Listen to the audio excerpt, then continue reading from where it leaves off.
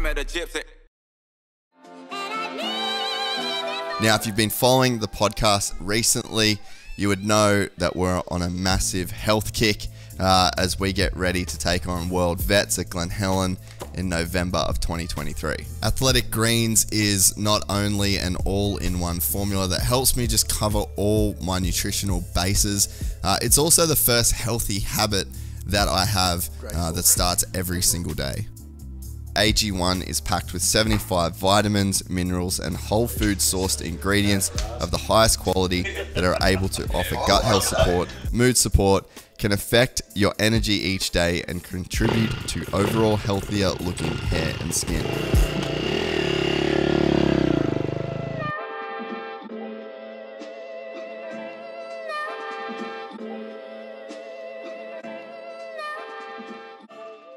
All right, well, let's start this shit up. Adam Cianciarulo.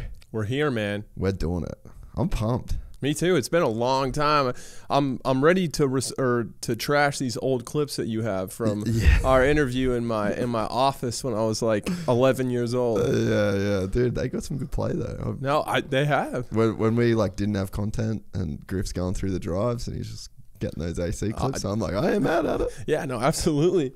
No, that's crazy though. I feel like you were just kind of getting into it when we sat down. What was 10 years ago? Well, almost. Yeah, literally 10 years ago, I think. And so that was for a project that I was trying to get over the line with Red Bull, and it never ended up happening. But one of those, or like that interview in particular, made me think, dude, like you could probably do this. Like I enjoyed that combo with you because it was about like talent. Where does talent come from? Are you born? Is it nature versus nurture? Like that was the whole kind of line of the conversation.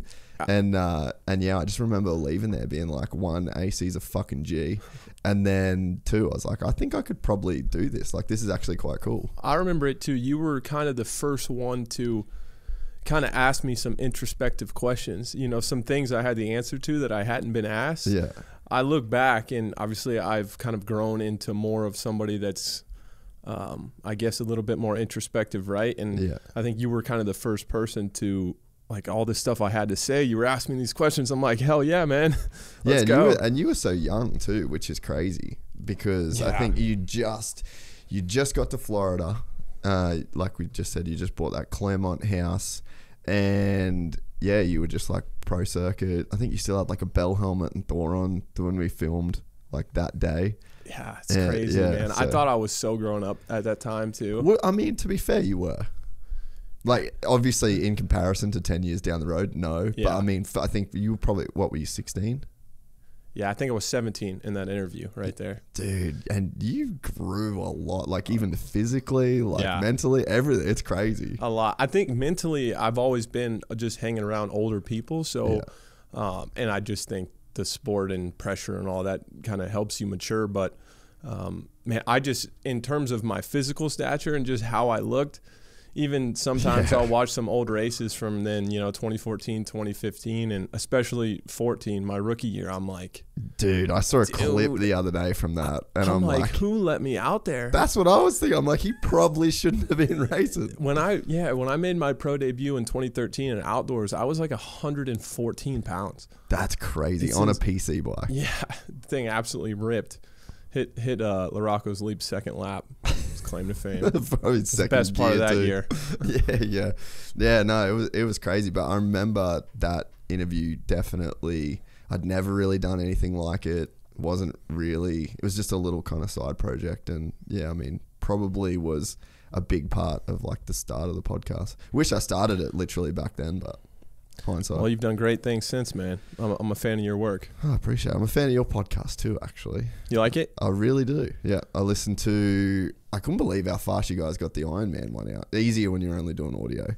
Yeah, a lot easier. But dude, I was pumped. I literally listened to it. I'm obviously on the West Coast. So, you're on the East Coast. So I was sitting there doing some work, and I was like, dude, I can crush a 40-minute potty right now. Piece of piss. Right. We've been trying to keep it at like an hour. Yeah. And it's one of those things where I don't want it to take up too much of my time. Yeah. Obviously, priorities.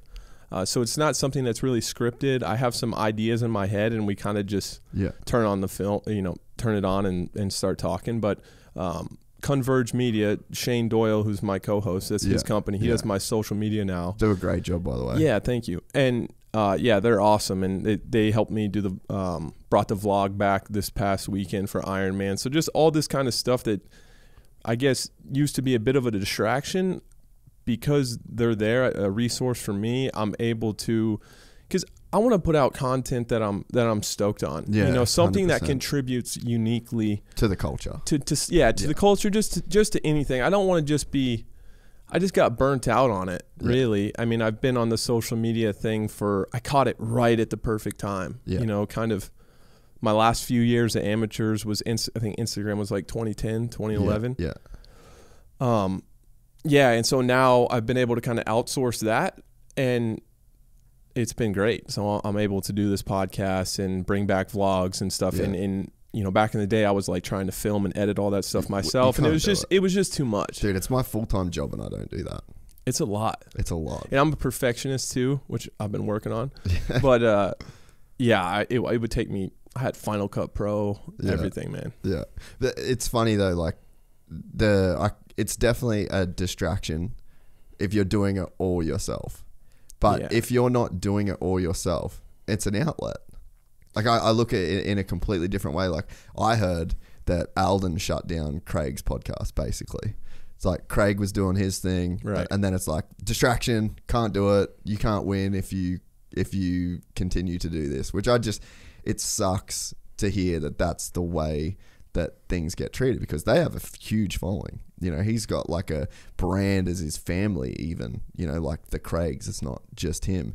But I think that, if you can get it to the point where you're not doing any of the editing, you know, if you're just sitting down and doing the show and leaving, then it just becomes an outlet. And I mean, for me, it's like that now. Like I don't do any editing. I don't post any clips. I don't make any of it. It's all done by our team.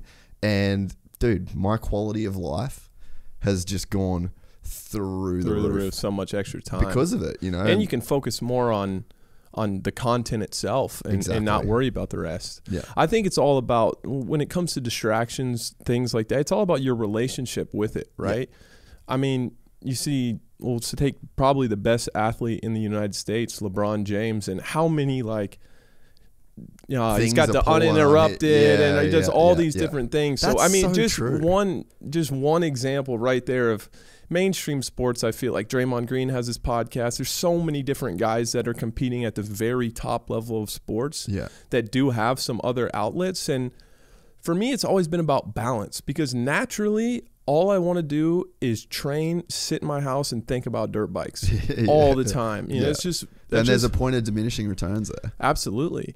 Yeah. So it's about balance, having an outlet, and obviously creating cool content in the process, but it's all about your relationship with it. And you got to be able to prioritize things, of course. But I think the general perception of, if you're doing anything besides this, it's just not, you know, it's just not real. It's just not real. Yeah. And for you, like, not everyone's going to suit that.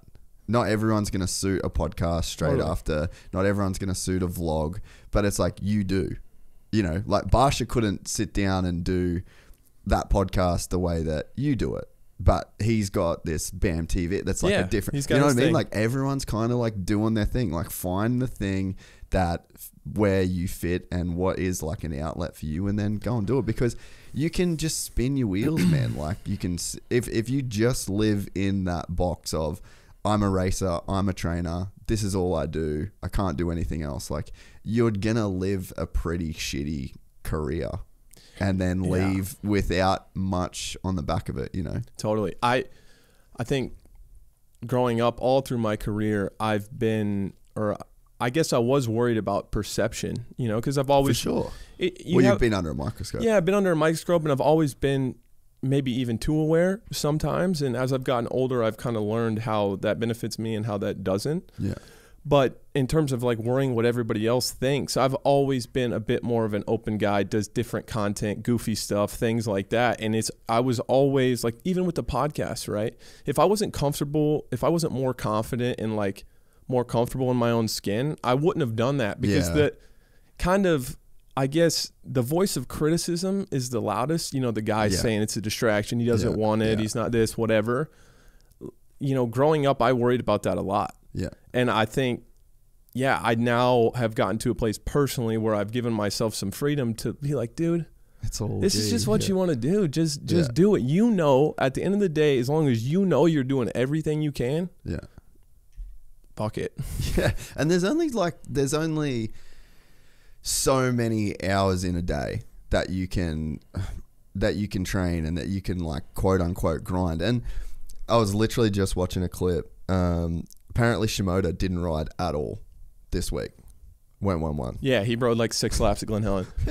did literally the least amount of work possible, got the best result possible. Like, you couldn't do any better than what he did. And Jack Miller doesn't ride a MotoGP bike. Daniel Ricciardo doesn't drive an F1 car. None of the NASCAR boys get to, like, you know, I think with our sport, we've got such like a race to the bottom mentality, and it's like across the board. And it's like if you're not going to be the guy that's going to train 5 days a week, then there will be that guy. Right. Like, our sport doesn't have any constraints on training in that way.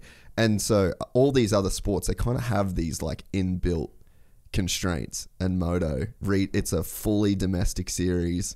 Like, there's no international flights. There's tracks everywhere. You kind of like set your life up to fucking grind. It's a lifestyle. I mean, through and through. Yeah.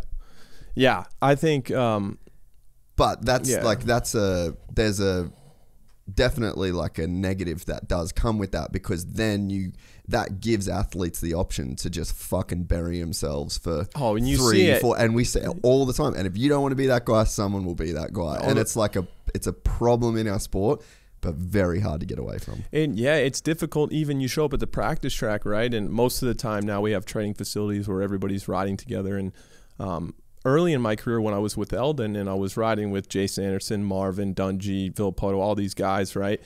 It's like there's so much ego too. Every day you're doing a bunch of volume, but also like as I've gotten older and I've been around a lot of people that have done well, won championships, and they're not going 100% all the time. Yeah. You know, they know when to turn it on and when not to.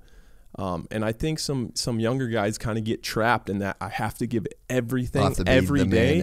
And I agree that you always have to practice deliberately. Yeah. You have to be focused on improving something. You can't just be out there going through the motions. But in terms of just all out raw intensity, that's when you see guys kind of through the season starting to dip. But we definitely have that mentality in dirt bikes. It's just you cannot do enough.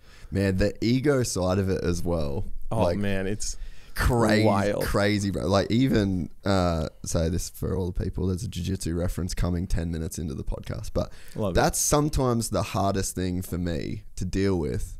Going to the gym is not the physicality, it's not the training, it's not any of the drilling, it's not how long I got to beat, nothing. It's the fucking ego.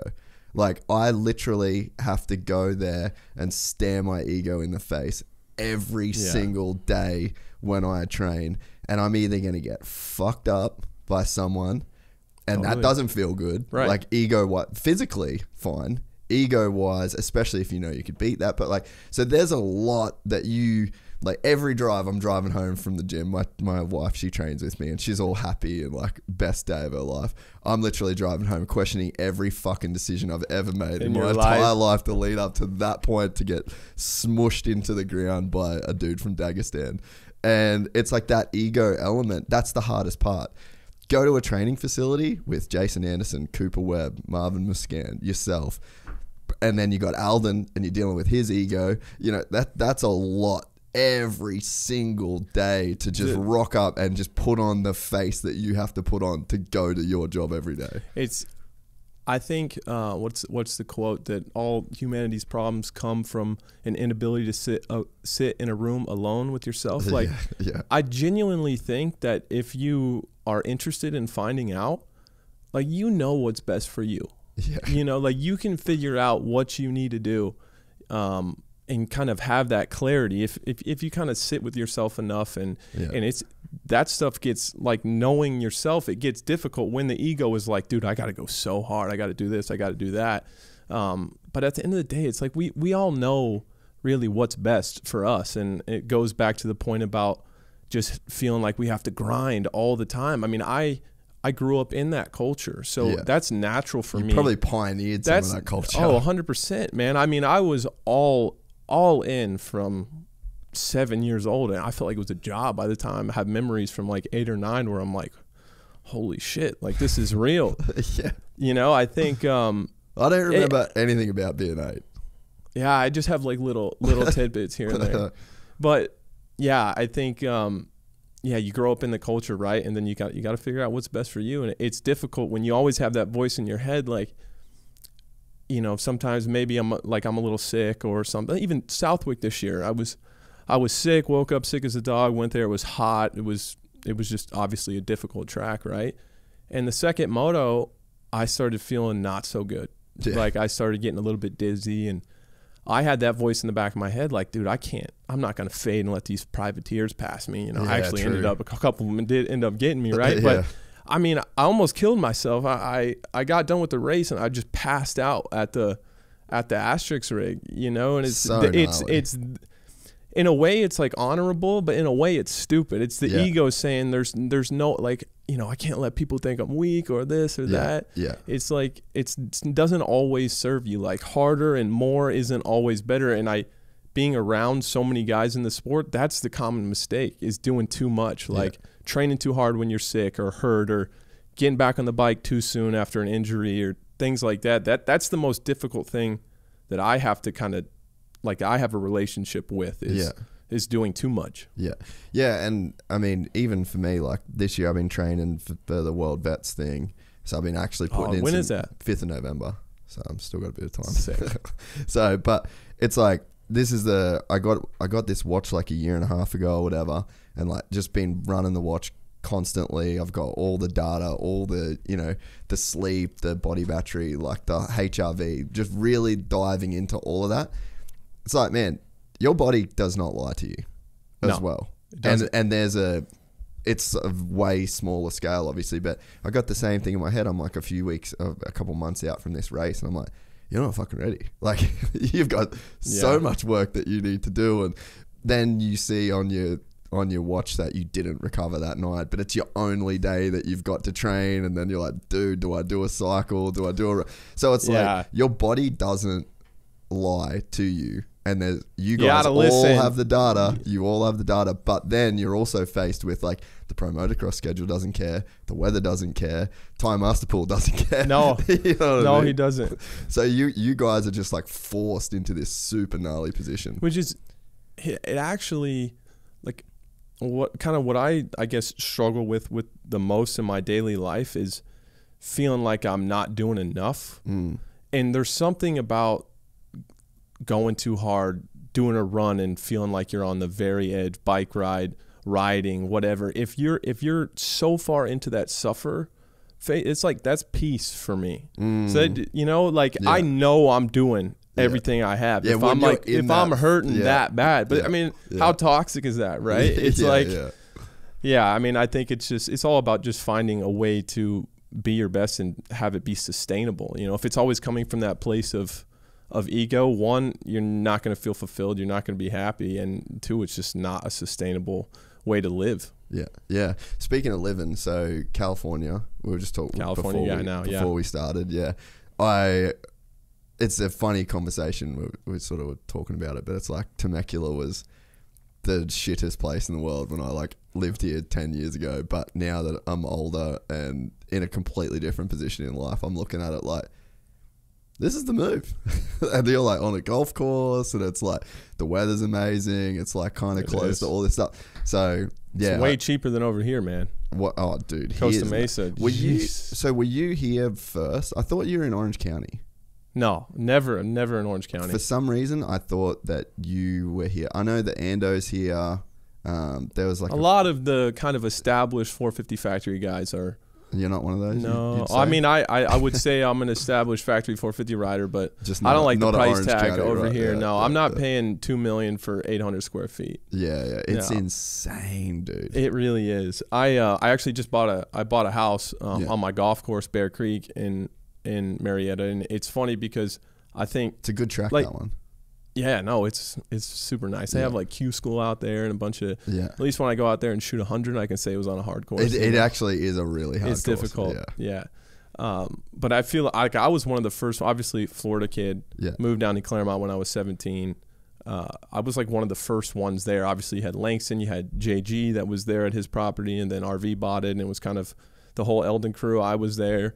I was there until 2020, and I've decided to move out here full time. It just kind of I have more friends.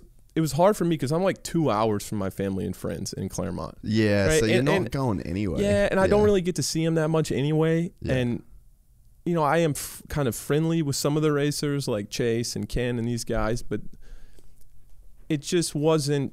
I was training all day long, riding, doing all this, had a sick house on a golf course there, had everything I want, but at the end of the day, I didn't really have anybody to share anything with. And that was my move. My agent's not happy that I moved out here because of the taxes and all that, but it's been fun for me. It was kind of difficult it's always been difficult for me to feel like I'm settling in one place. I moved a lot as a kid, was always traveling, obviously, and my girlfriend and I bought this house and kind of feel like I put some roots down. I'm gonna be here for like 5 years or so. So it's a pretty good spot. Yeah. And what's so you've got more of a network here, your girlfriend's from here. Like, is that kind of the main reason? Well, girlfriend's from England, actually. Oh, but really? Yeah. I didn't know that. Yeah. Just friends, train, like Nick, obviously being out here, he's Marietta. That was the biggest thing. Yeah. It's just to get as much value out of him as I can, in terms of a lot of things I need to work on in my riding too, like with this whole hand thing. Kind of had to learn how to ride different. I need him there every day. Yeah. Just things like that. And it was just, I woke up one day and I'm just like, I'm coming. And team kind of wanted me out here to test more and stuff too. Yeah. So it worked out. And it's a big tax bill, but I've been enjoying it. Have you been to England yet? Yeah. With your chick? Yeah. That's sick. Last August. Where about, not to get too specific, but where's she from in the... Marlow. It's like 40 minutes like southeast of London. Yeah, right. Yeah. Oh, that's cool. Yeah, she's a D1 field hockey. She plays for UMass. She's in her 5th year now, getting her master's. Wow. So what a G. Yeah, they're 2-0 on the season. Just a quick shout out. Yeah, she crushes it, man. That's cool. Yeah, she's got she's like crazy fit. Anytime we go running, I can't even. It's ridiculous. She's so much more athletic than me. That's super cool. It's hilarious. Yeah. Yeah. I mean, I guess like I don't know. Obviously, I just got married, so I'm on a bit of a relationship. Congratulations. Thank you, bro. It's funny. Like, I've been talking to friends that are like my age or a little bit younger, and it just seems like this crazy decision that people are like, man, fuck, like, tripping that you actually get married. But it's like, man, I just really see the value in that shit these days. Like, it's been such a and it seems like you're on a very similar program, like you get a really good partner that's down to like grind with you, help you in your life, understand, like it's so much more, man. Yeah, it's so much. It took me a long time to figure. We won't get too deep into it, but I had a lot of kind of, I had a unique childhood with a lot of stuff, a lot of great things, but a lot of trauma too. Baggage. It comes with a lot of baggage, and obviously relationships were never really my focus. I wasn't really taught how to build relationships with other people, and I've always had to actually, as open as I am to people, like they wouldn't think this, but it's been really hard for me to learn how to get close to people. Like friends, girlfriends, anything. It's like as soon as they get past a certain point, I'm like, and that's something that I've worked on a shit ton. What do you think that was from? Just childhood stuff? Yeah, I mean, I don't want to get too specific, but it's one of those things where the last couple of years, I talk about the last couple of years and it being difficult for me, and obviously it has been difficult in terms of like injuries, results, dirt bikes, all that. Yeah, but on the life side. But it's on the life side, really. Yeah. I mean, yes, dirt bikes plays a big part in it. If you're not you don't have anything to distract yourself. You're not at the races or getting ready for something. I mean, it's my way of life. So that is a challenge in itself, but it's more so the baggage we talked about. What, you know, my relationships were always a mess. Like I had no idea what I was doing, not being able to get close to people, stuff like that. Turn 25, you kind of look around and you're like, this isn't really what I thought. Yeah. You know, and you're not out there like building relationships with people. It's not just going to come to your front door, you know, and being just focused on dirt bikes and nothing else. I kind of reached the top of the mountain in a way, you know. I a factory 450 rider, got there, like everything I ever wanted. And dude, my family situation, like my parents got divorced and that wasn't great. And I was winning and everything was making all this money and I was miserable. Yeah. It's so common though. Yeah, no, it is. It's such a, I mean, which I think I say that to I guess maybe to make you feel a bit better about it. No, it's not like you're, you know, it's as shitty as it is. Like there's so many people that it's so hard to reach the tip of the spear in the way that you have. You have to be super one-dimensional and selfish. And I think that's where some of that comes from, you know. And it's like I guarantee that there would be just thousands and thousands of athletes that have just hit that top level that have that same moment where they're like, fuck, how did I get here? Like, I know how I got here, but then how did I get like here, you know, to where it's like, I'm not that happy. Yeah. And you romanticize this place that you're going. Obviously we're human beings. That's what we do is, you know, whatever's next is going to be like, make us happy, or this is going to fulfill us or whatever. Right. And I kind of reached the thing that I've always wanted. And I kind of had that realization, but the way I really do look, and I was listening to your podcast with Chris, and you say a lot of beautiful things come from low moments, and it's weird, but in terms of results and like the challenges I've had in racing, so many things were in motion to get me to the place I am right now mentally, like the things that, and I'll always keep a lot of this to myself, but the things that I've had to overcome the last couple of years, like I wouldn't have been, if I didn't have the challenges I had, I wouldn't have had to kind of go inward and figure that out. Like if I just got everything that I wanted and my shoulder didn't pop out of the socket in 2014 and I just went on a championship tear and was just who knows sick, who you dude. are? Who knows? Yeah. And when I'm 35, I could have told you I'd be a miserable human being. Yeah. Absolutely. Like I just didn't have the tools. Yeah. And unfortunately, I needed to fail. And you know, it's almost the motivation to kind of grow and improve myself is a lot just for quality of life and for me, but a lot of it too is like for racing. Yeah, you get better at racing. Yeah, so it's like I'm not being like overly introspective because I want to be some like monk or something. Yeah. You know, it's a lot of it has to do with performance. Like I have to find a more sustainable way. Like I have to change my relationship with this thing so I can be the best I can be at it. And fortunately for me, that's also translated to a lot of good things just in my life. Yeah. No, I think it's so true. Like, I mean, I definitely had the podcast probably is what really forced me to look at what ego was, essentially. It's like, I think I've told the story before, but it's like, I remember show was doing good, just finished my studio, and the podcast, the studio in Oz is fucking sick. It's like a room like this, but it's just fully built. Everything about it's dope. And I'm just sitting in there and like all I cared about was not wanting to sound like I had an ego. That was my whole thing. I was just like, I don't want people to think I'm doing this for the wrong reasons. I don't want people to think I have an ego. Like, I was so egotistically obsessed with not having an ego. And it was like a journey of years of, I started with like meditation and that sort of stuff. Yeah, but we've talked about that a little bit. Yeah, and you get down the road with it a little bit, but you're still kind of sitting here like, what the fuck is, like, what am I doing? And you've got these weird things in your head that in the position that you're in shouldn't really be in your head, kind of thing. Yeah. But then it's like, it really forced me to go like super inwards. And when I did, it's like, I lost nothing. Like I lost a lot of stuff mentally, right? But I didn't lose anything that made me. I performed better. My relationships got better. My business got better. And like literally everything got better by, I guess you could say, like losing parts of yourself in a sense, So yeah, it's not like a a cop out kind of.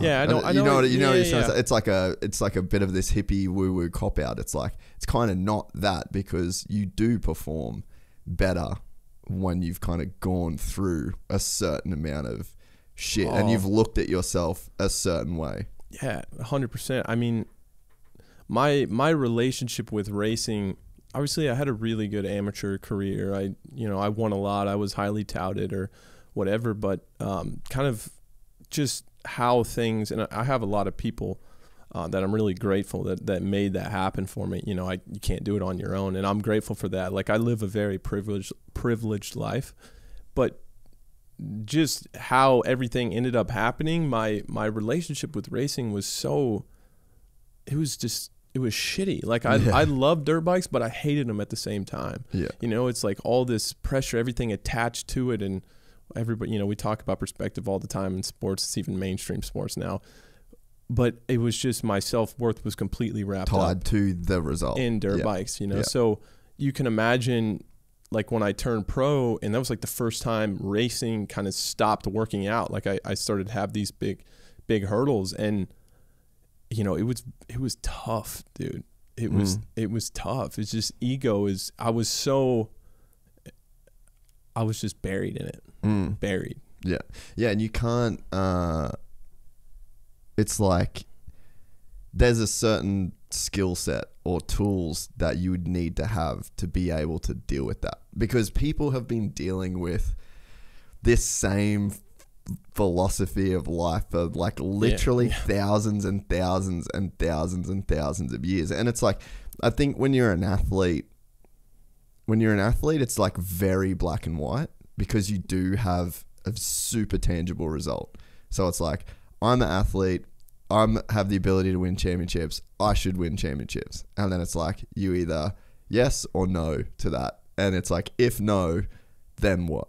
Like, how do you feel? Right. And so that kind of, so then, okay, that's the athlete version of that. Then this is just the everyday life version of this. It's like, I'm married, I've got 2 kids, I got an okay job, I got a roof over my head. Yeah. But I'm not that happy. No, so totally. It's like, it's the same thing. It's just, you've got such a very distinctive vessel that you can use with a very clear result. Absolutely. And I think one of the things you just said, like, I was always been kind of aware, and I've always been aware of how, even though, I had some things probably people would be surprised about, things I had to go through that were difficult. Everybody deals with stuff, right? I was so keenly aware that how lucky I was and how fortunate I was to get the thing, to do the thing. So it actually set me back. Yeah. Because I was like, no, dude, I'm fine. This is awesome. Yeah. And I was kind of, I guess that's when I was listening more to other people, and how other people see me is like life is just sick all the time, like you're awesome, you win everything, whatever, right? And I was kind of like, yeah, you're right, I'm good, and that set me back 5 years. Yeah, because, and I think that this is why I think a lot of famous people end up committing suicide, is because it's like, you're at the top of the fucking mountain. Like Chester Bennington, all-time favorite singer awesome. Of, like, bro, I went to probably 30 fucking Linkin Park concerts in my life. Dude had it all, and it's like, when you're depressed, like violently depressed, when you have everything, you tied the Beatles for #1 consecutive debut albums, and you're fucking depressed. Like, how's that to deal with? Like, and then you'd think, oh, well, like, I must be super fucked up, because if I've got all this and I'm this guy and I've done this and I've done that and I'm still depressed, like, there's no hope for me.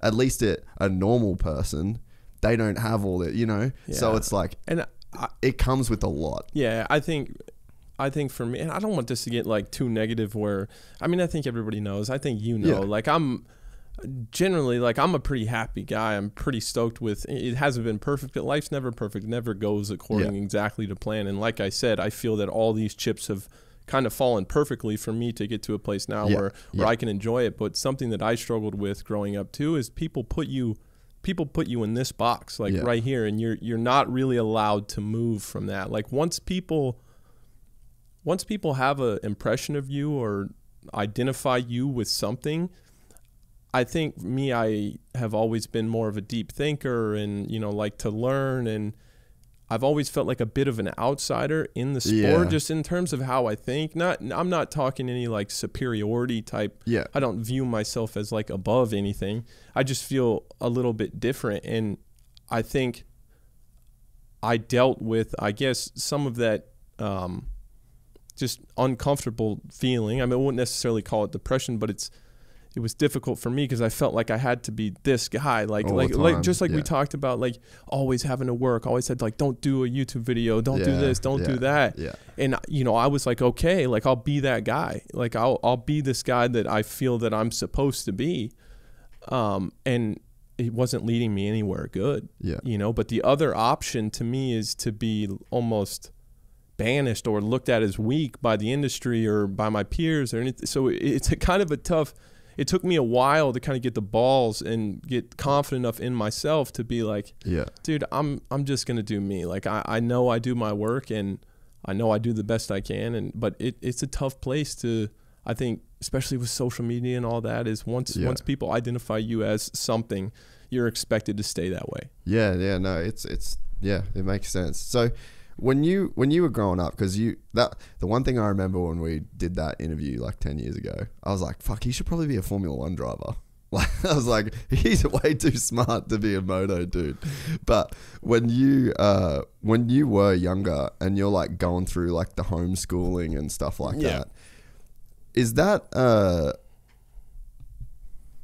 like a weird thing when you feel like you want to learn, like when you really like learning and you really are in that kind, you have that headspace? Was that something that a scratch that got itched for you, or? Well, school always came pretty easy to me. Yeah. Like I kind of the type that didn't have to like study that hard, and I still did pretty good. Yeah. And I can have an obsessive personality a bit.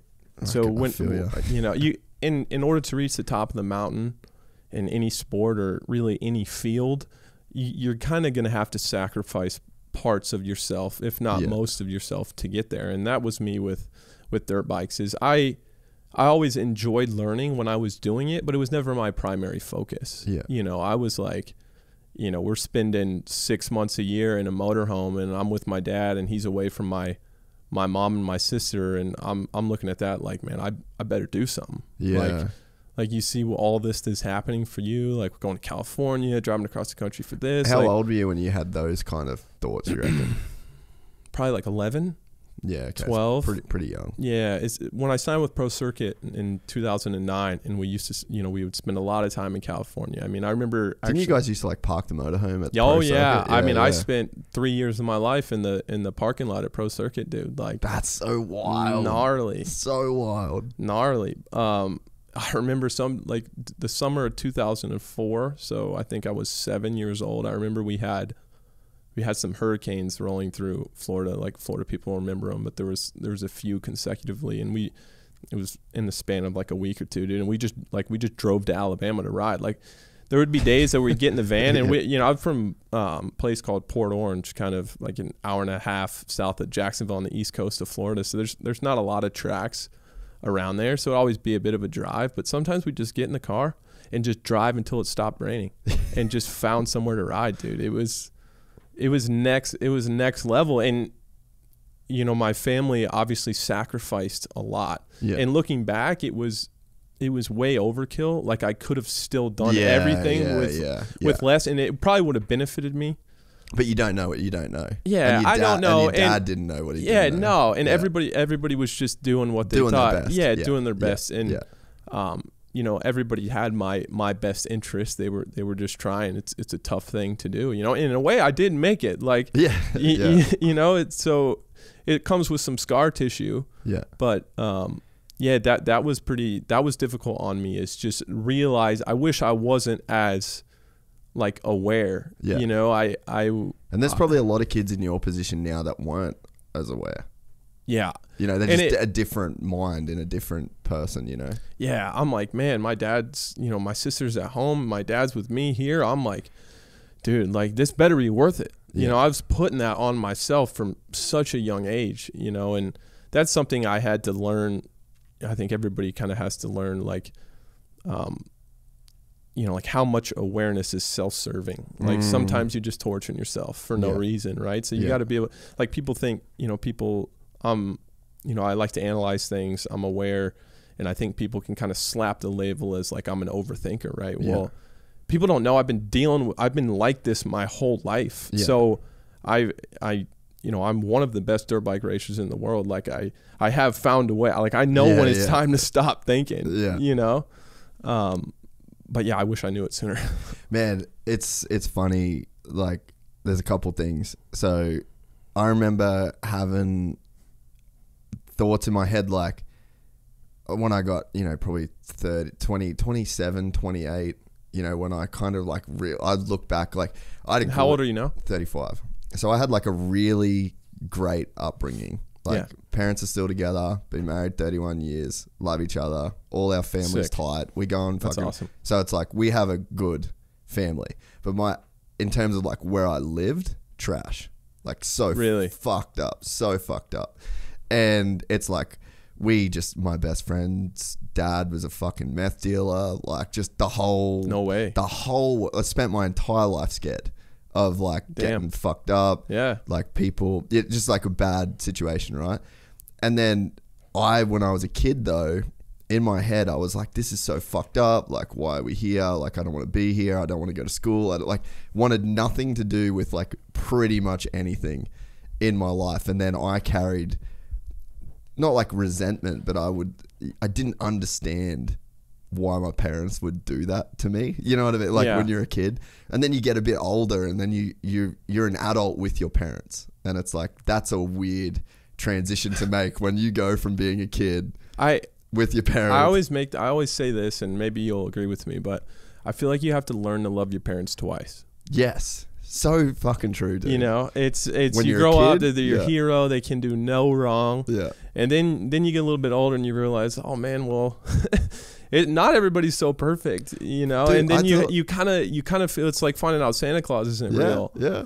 And then you have to be like, there's something wholesome about it, you know. You learn to love them again for like the right, deeper reasons. 100%. It can take a bit. Yeah, and it was like I guess I had that realization at some point, you know, like I'm an adult, they're adults, and then you just start to see like you understand money, you understand this is how much my dad made when I was a kid. This is how much my mum made when I was a kid. Like that's 1 + 1 = fuck all. Yeah. You know what I mean? So it's like there's not that many options. There's not that you just start to understand the world, and then you're like, oh, my dad didn't know that this was about to happen in this area, and my dad. And then I was a kid I was a little asshole of a kid. Yeah. Like I just wanted to fight people. Like that was my whole, you know. So it's like once you start to unpack everything, like you're saying with like the trauma from childhood, you just realize like. Everyone's just literally doing the best they can. Totally. You know, and I don't know exactly when it was, but I remember like just wanting to give my dad a big hug and be like, thanks, bro.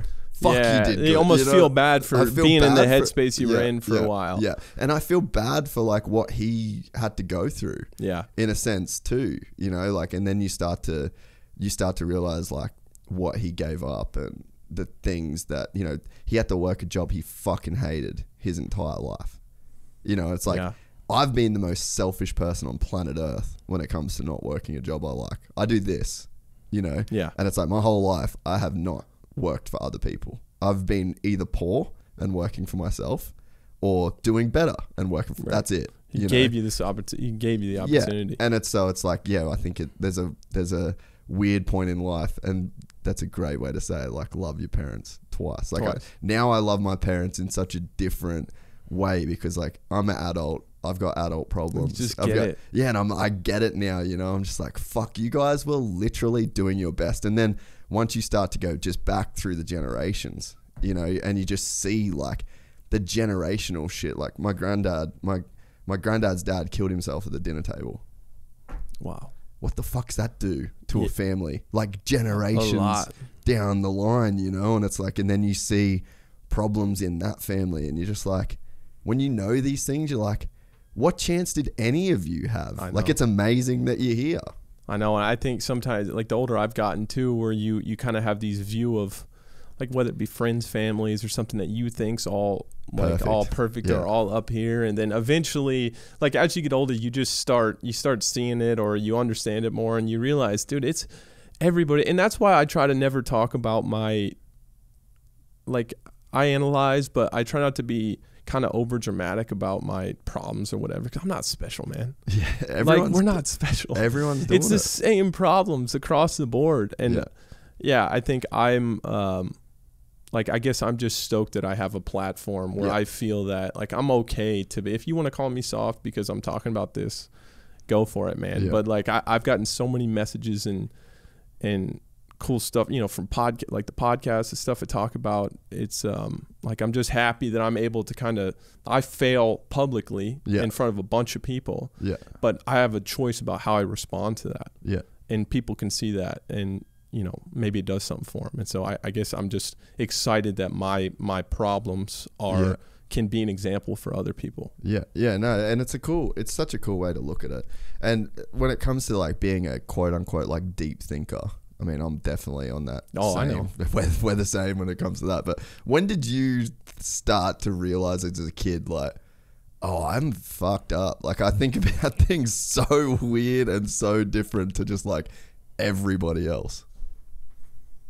That's a good question.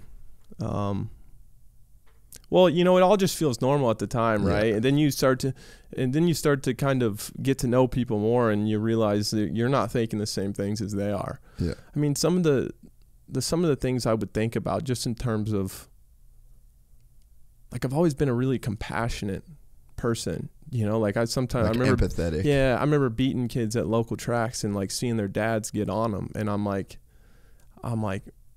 you feeling bad about that, like it's just to have that level of connection with someone else at that young, when you're just that you don't even know, that kind of stuff. So I've always been a compassionate person, and I've been I guess that's the kind of the first was my first real struggle, is I feel like I felt other people's pain. And you grow up and you realize it's compassion is not something that's in abundance. It's kind of every man for himself, and so that's probably like 9 or 10. And it's hard to wear that, like when you realize that you're a compassionate person, or you've got a lot of like built-in empathy, and then how does that fit into a sport where you're supposed to go out there and kill everybody?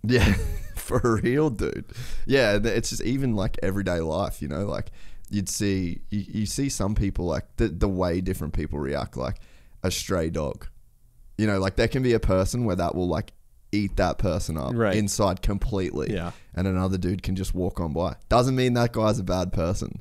It's just like there's just these levels that are built into us that are so different, and it's like they play into very different things. They do. The older I get, the more I realize there's like infinitely possible ways to experience what we're experiencing.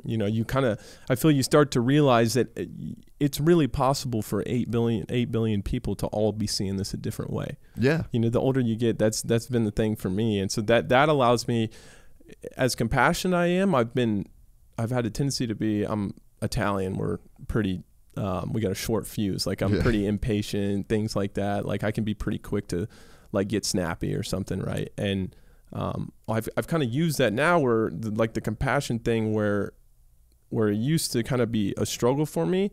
Now I'm able to apply that in situations where, some guy's an asshole to me, right? And I'm, where you would just, or I would just be like, F him, whatever. I'm able to use that compassion to do something good there, to not be reactive, to be, to not let it bother me, not let it upset my day.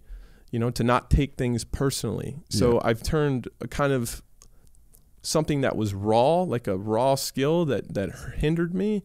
I've turned it into something that provides me a more, I guess, even keel type of life, where I contribute more in a positive way. I think that's another great thing about like a really good partner is so we experience the world in such like a one-dimensional way.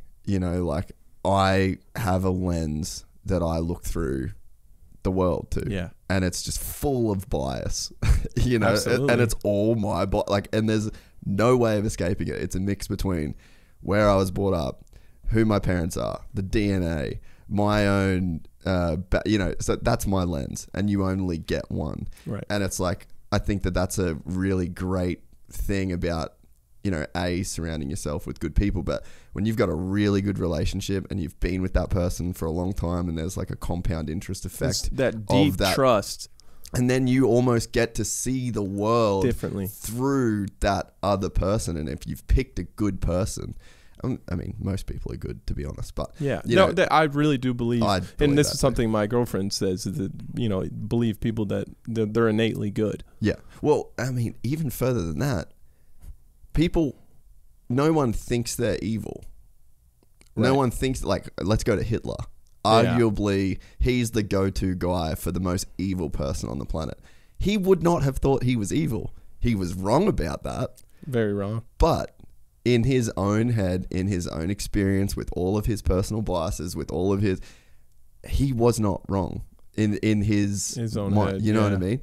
So it's like, I think that when you can have that perspective, and I think for me, when I was younger, I would just think about experience in general all the time. Like, it was now that once I started, like, quote unquote meditating, I guess you can kind of, you're like, oh, I was always doing a version of this in weird ways. But I was just completely in awe of, like, I know that I know this thing, or like, I know that I'm having an experience. Like, this is quite weird about being a human. I remember being like a kid, like real young, like 7, 6, 7, 8. And I think it's because I went to like a Catholic school, and then they start making you read the Bible about creation and all that sort of shit. So I just started to have those deep questions. It made me think. But everyone is having their own experience. It's completely unique to them. And a lot of people, if you ask every single person on the street, you say, are you a good person? Everyone would say yes. Yeah, I think that's one thing where you talk about, not always, you know, I think the early part of my life I was really bothered by what people said about me, or, you know, I lived and died by it. Yeah. And that's, you know, something I've learned to do through understanding, like having a broader perspective, understanding that everybody's dealing with stuff, everybody views it differently. It's allowed me, it relates back to confidence for me to do the things that I want to do, because you know, kind of you learn to not take it personally. You know, like they don't know what they're doing. Like when you post something, or somebody comes up to you and bashes you about, like, it's not about you, man. It's never about you. Yeah. It is never about you. Like, they say world's a mirror, right? Yeah. Like and so that's how, like, when I see something, and I'm a human being, and so it'll make me be like, it'll make you feel a type of way. You know, make you feel a type of way. But then I just notice, I'm like, it's just not, that's not my problem. You know, I'm just there for them right now. Like, I even look at it, I kind of look at it, and this is maybe a little bit weird, but even the bad stuff, I feel like I'm providing a service, like, to society. Like, I feel that it's part of my purpose is, even if it has to be bad, like, even if I have to be the recipient of somebody's negative energy or whatever, it's like, I'm kind of contributing to the good, like, in some way. Good in some way. And so I kind of just, like, I'll just get this little smile on my face and just keep her moving. That's a pretty good way to look at it. So when you kind of got to that point where you're like, damn, I need to change some shit. Like, this ain't really working. What were the resources? Like, what's your first port of call? Because I think that's probably the hardest, maybe not the hardest thing, but it's like that step one. Like, where do I go? What do I do? And it's like, there's a million amazing books. Like, you get you get waking up. You just do that every day. Your life will change. Oh man, like, it's crazy. But where do you go from day one on that? You know, where did I go from day one? I isolated myself from everyone, basically. What point was this? What's the timeline? Because this shit takes years. Yeah, this is 2021. Yeah. like July of 2021, where I had my arm obviously was a problem, and I did like half outdoors, and I got surgery. Yeah. Then I moved out here full time, and I didn't have any, like, I've always had all this awareness and all this knowledge, and you really, like, you know how it is to be young and think that way. It's really just a bunch of information in your head. You're not really using you're not really doing anything. Yeah. Like, knowing shit isn't wisdom. It's not, and it's not action either. Yeah.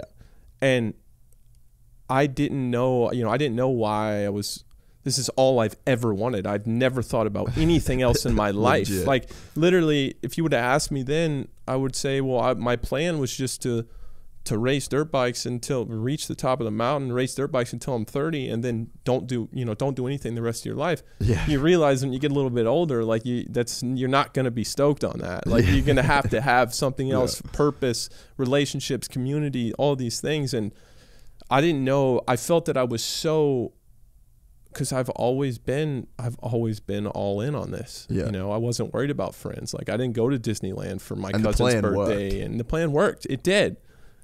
But it wasn't enough. Like, I needed to find more balance. But what I did initially is I just ran it. I just ran from everything. Like, I didn't know what was going on. I didn't know why.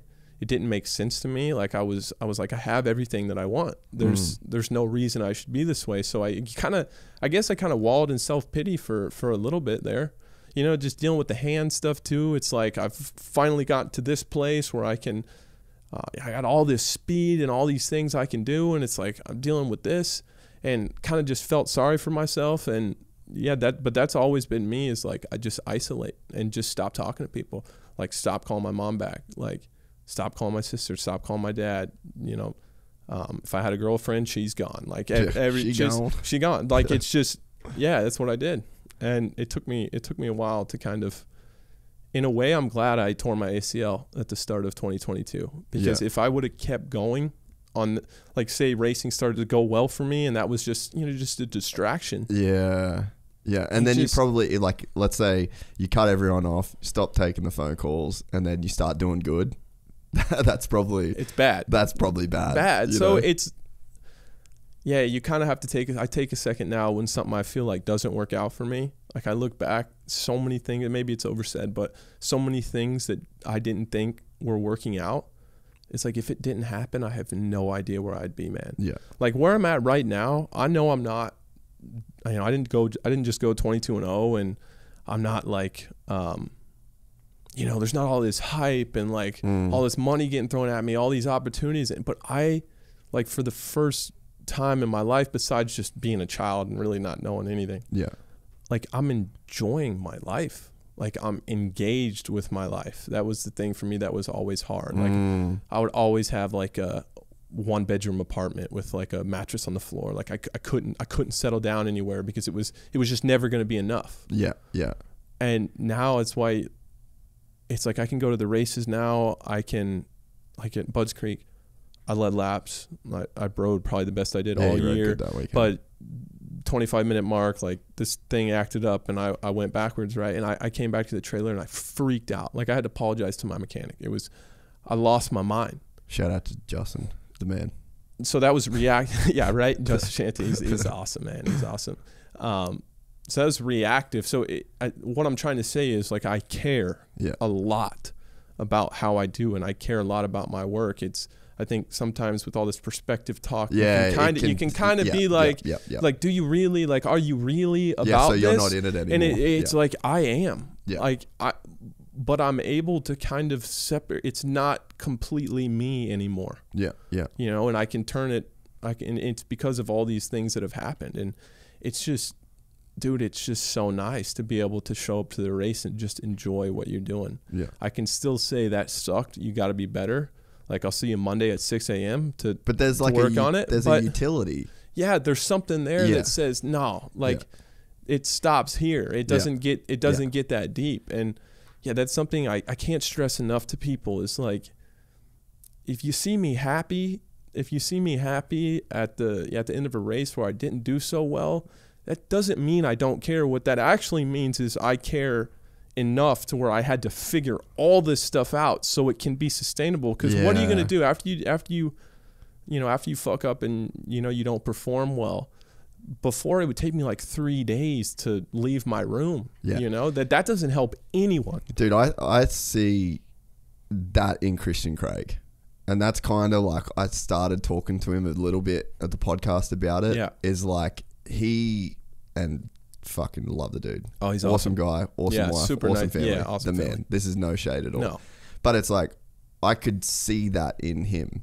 You know, it's like he gets on the 450. He's just won a lights title. And it's like, he gets so pissed at himself visibly. And to me, I look at that, I'm like, dude, I get it. You don't have to prove to me that you're pissed off that you got 10th. You know, it's like, and now drop it, because there's now like a point of diminishing returns. It's like the function that he's after is like letting people know that I'm not okay with this result. Well, that's and that's on the culture too. Yeah. Like, you feel that you have to be, I mean, there's a lot of team owners, managers, whatever, that they want to see that. Like, they want to see you miserable. Like, Makes you the have team to feel care better. that much about it. And it's so toxic, man. But I mean, I think you just get trapped there. Yeah. Like, you just get trapped there. You Because feel like it's you feel like that's what, you know, that's why it's just kind of the same recycled thing over and over again. Like, it's just not healthy. It doesn't make sense on a scale of there's 40 dudes on the gate. So what? 37 of them have to be pissed for a week? You know. Like, that's the culture, you know. And it's like, you get into, it's one of the things I love about F1 is like, you get points if you're one of the back marker teams, or you're not the guy. Like, everyone knows Max Verstappen's gonna win the race, right? So then it's like, if you're Esteban Ocon and you get on the podium, holy shit, bro, like, you're a don.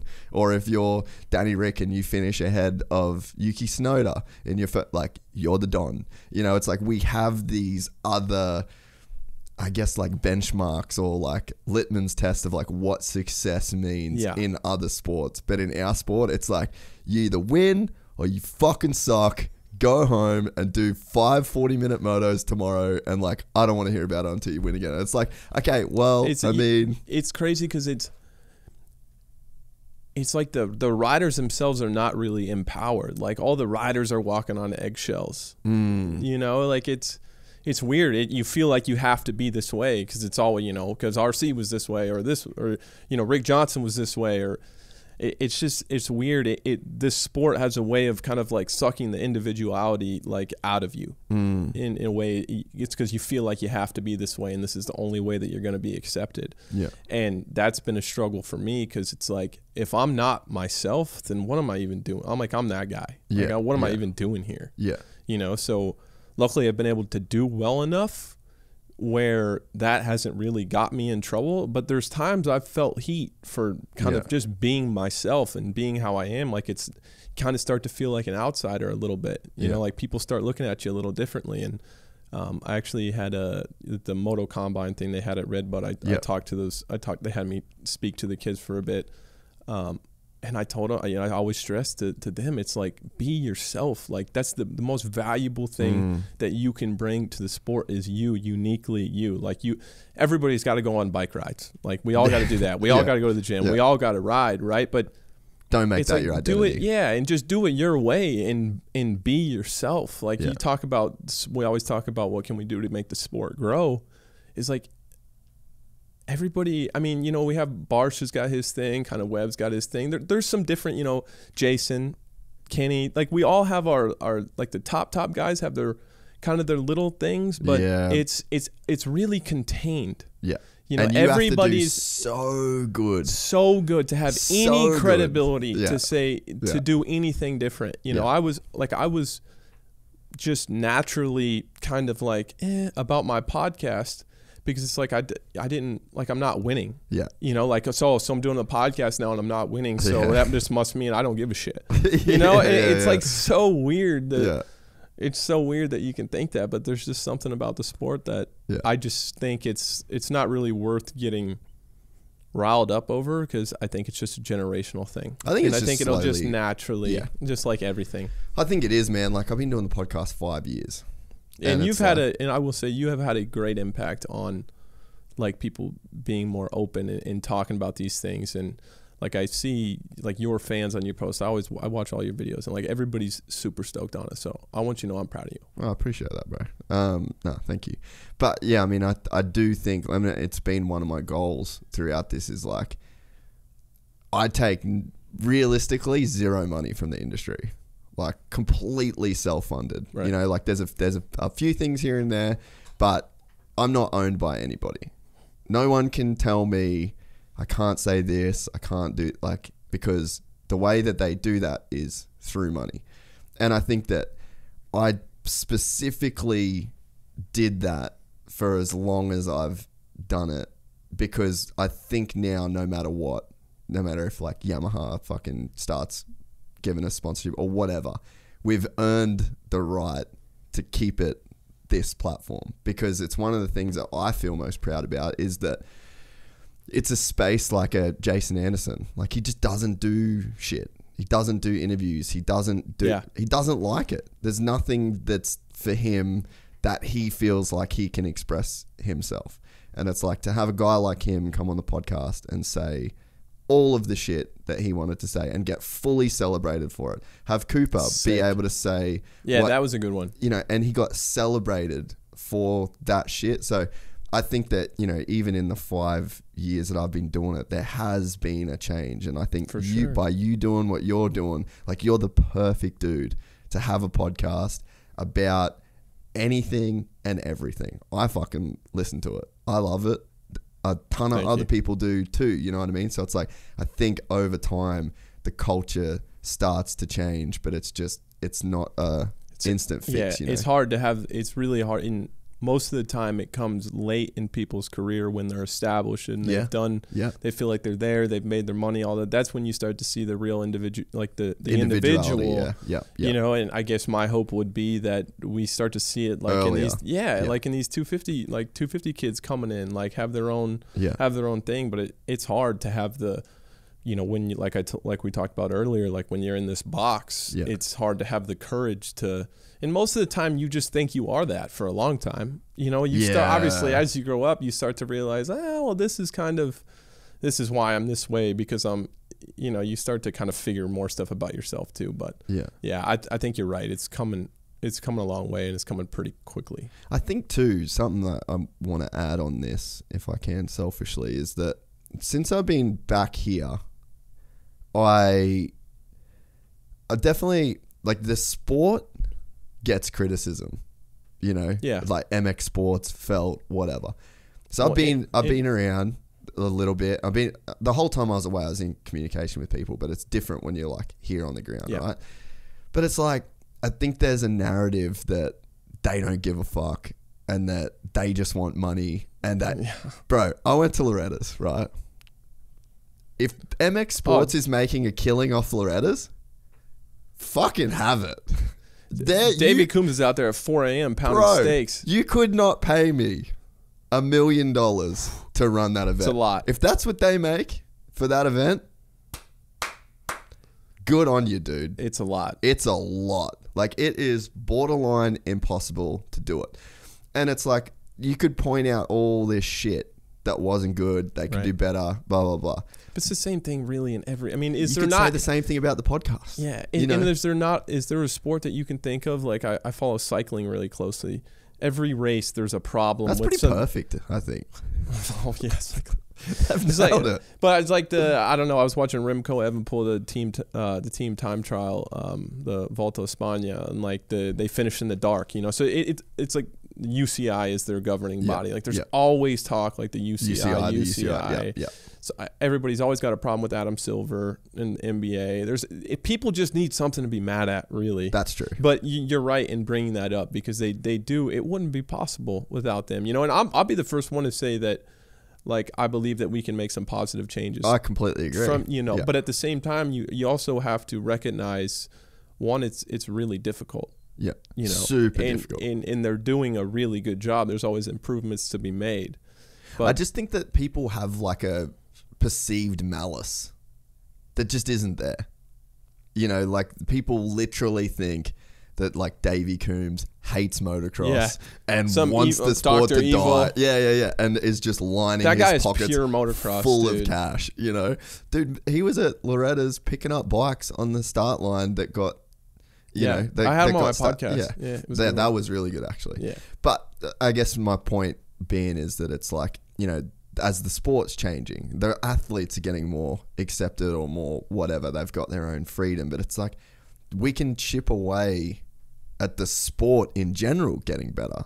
You know, like just let's look at it collectively as not us versus them. Yeah, I think is the big thing. Yeah, and then I think like I made some points at Washougal about the press conferences. It was like a big thing for me is like I think we leave so much on the table in the sport. Yeah, like I would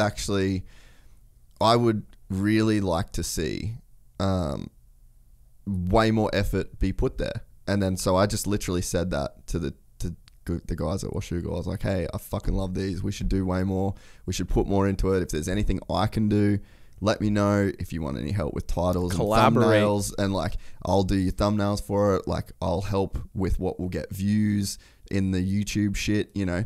Because little things like that add a lot of credibility. Dude, and there's I'm trying to think how to say this. Like I'm an expert at YouTube now. Yeah. Those guys aren't experts at you. Like, so no matter how many fucking races that you run, you can have the best motocross series in the world. But if you're not a YouTube guy or you don't have someone that is an expert in that game, then you're not going to get expert level results, you know? Right. So it's just purely the conversation I had, and they're like, oh, we've got these challenges, this challenge. And I'm like, okay, fair enough. Like, that's quite a valid bit of pushback. Here's how I would overcome this, or can I help with this? Can I do this? And it's like, so I just think this whole narrative needs to change. And once the narrative towards the riders, I think that's starting to change. But then it's like, just all around, it's like, if we can be a little bit more positive, and if we can think as a group, think as a team. We all are here because we love it, man. For sure. Like nobody goes into dirt bike racing really to make money. No. Right? It's a passion project. There's people for all that of do. Us. Yeah, of course. And it turns out that way. Yeah, but there's luck and there's timing and there's... Go watch my podcast with Davey Coombs and tell him he doesn't love dirt bikes. Dude. I mean, the guy's got story after story. You can feel the passion when you're in a room with him. Yeah. You know, I think any time you do... Like, I had a conversation with them. Somebody posted, like, the payout for outdoors, and I posted on my story with a laughy face, like, come on, like this. But I had a conversation with Davey, like, kind of about that, and you learn a lot of things that you kind of just a lot of people are assuming a lot about, and I think just the general complaints, it's most of the time people just don't understand, like, you just don't understand, you don't have the scope of the work or what requires, so it's just an easy conclusion. But people are always gonna be mad at something. So, and I think we're trending in such a good direction across the board. Insane. Yeah, and Jet, dude, like, he's in Deegan. Like, I remember maybe the most impressive thing I've seen all year was, I think it was Houston Supercross, and I was watching the 250 main. It might have been even the heat race. Anyway, Hayden was in like 7th or 8th. But he was coming through and passing dudes. And the stadium followed him. Oh, bro. Around the entire track. It almost damn near brought a tear to my eye. Like, to see just what that kid is bringing. And obviously you can talk about Jet and all his stuff too. But, dude, we have so many things in the sport that are going in a great direction. So I definitely don't think it's time to hit a panic button. Like, we need to do something. Yeah, and I just don't think it's time to, like, complain and carry on. It's never time to complain. You know what I mean? Once you make the decision to start complaining, it's hard to stop. I've been there. Yeah, that's true. I mean, dude, talking about Hayden and Jet and the whole phenomena that we're dealing with, like, so went to Washougal, finally, like, got to meet Hayden actually, and super nice kid. Like, actually, the fucking nicest. Yeah, he is. And Brian, I love Brian. I got a lot of time for him. He's done a lot of good shit for me.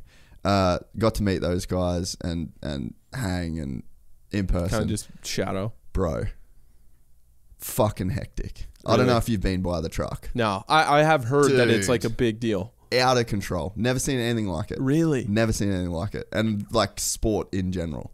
Like, no way. Kids I really haven't seen it. Fucking losing it. It's worth going to the pits. I got to check it out. Yeah, it's honestly SMX. Just go and might sit. come over there with a Sharpie. Bro, they were screaming. Like literally, Hayden's in the truck, right? And I think it was maybe after quali or one of the practices. So I'm at the truck. I'm talking to Duff. We can't even talk, man. Me and his mechanic. Because the kids are literally screaming, Hayden, Hayden, no like way. losing it. And then someone just starts a chant, Hayden, Hayden. It was so loud, dude. It's like some literally rock star Bieber stuff. shit, man. Yeah. Like literally Bieber shit. And then it went on for probably like 30 seconds and then he finally came out of the truck. Like he literally had to come out of the truck because of the people that were screaming his name. That's awesome. I'd never seen anything like it. Not at a dirt bike race. I do understand what you're saying with sometimes there is just like a general negative tone to things. You see stuff like that and you're like, man, we're only going up. Like this sport in 20 years, yeah, we always talk, tracks getting shut down because of land, noise, stuff like that. But I think we're good. Yeah, I think we're fine, dude. It's captivating. Yeah. Yeah. What did you think of Hayden's overall performance this year? As someone that's been in his shoes, is probably the most hyped amateur. Like, he's probably the most hyped amateur since you. Would you think? Anyone else? I don't know. I don't really pay attention. Come on, man. You should have known that you were the guy before he took that's a whole nother story, dude. Yeah. I thought I sucked, to be honest with you. No, I think I watched him ride Loretta's last year, and like there was obviously a lot of hype. They've done a great job with his brand, the YouTube thing, everything. So I think the natural thing to think at first is you don't really you need to see it to believe it. And when I saw him ride, I'm like, this guy is going to be a good pro, but I didn't imagine that he would do what he did this year and like be a championship contender and be the crazy thing was how consistent he was. Oh yeah, he's soupy as well. That what the kids say now is he's got the dog in him. Yeah, but he's to be that consistent and to kind of have that racing mind so young kind of reminds me of I said this around Daytona time I think, but it kind of reminds me of Cooper when he was a 250 guy. Like you just feel when you're watching him ride like he's in control of the race. Yeah, and that more than the speed or anything else, that to me is the biggest sign of like, oh, this guy's going to be really, really good. Because if he already has it that figured out, and like you said, he's dealing with people screaming outside his rig nonstop, and it's like one big posse, and it's all this stuff happening, and he's able to still have a quiet mind and like have his priorities straight and do what he does. I mean, that takes besides just being a talented racer, it takes like a talented almost mind. Like you have to really get it like pretty young, and maybe he kind of fell into that by accident. Maybe it's something he's kind of trained within himself, but it looks natural to me. He's got that. It's like typically when you see kind of how much pressure you bring all that hype, and it's like he's unaware of it. He rides like he's unaware of it. He rides light and free, and like he doesn't have it's any other race, like it doesn't really matter that much. And that normally is more somebody that's maybe a little bit like less intelligent, you would think. Yeah. But then you see all these other traits, his racecraft and just how he controls the race, and when he knows when to chill, and he's showing up every week and podium in the championship HUD at 17. But then you're like, oh, this guy knows how to turn it off. Like he can just be like, he knows it's there. Sometimes I think you can be quick to jump to, oh, he's just unaware. Like he's just blissfully unaware. Like he's just a young kid. Young kids. It's I don't think that. Well, you can't when you watch him throughout the year.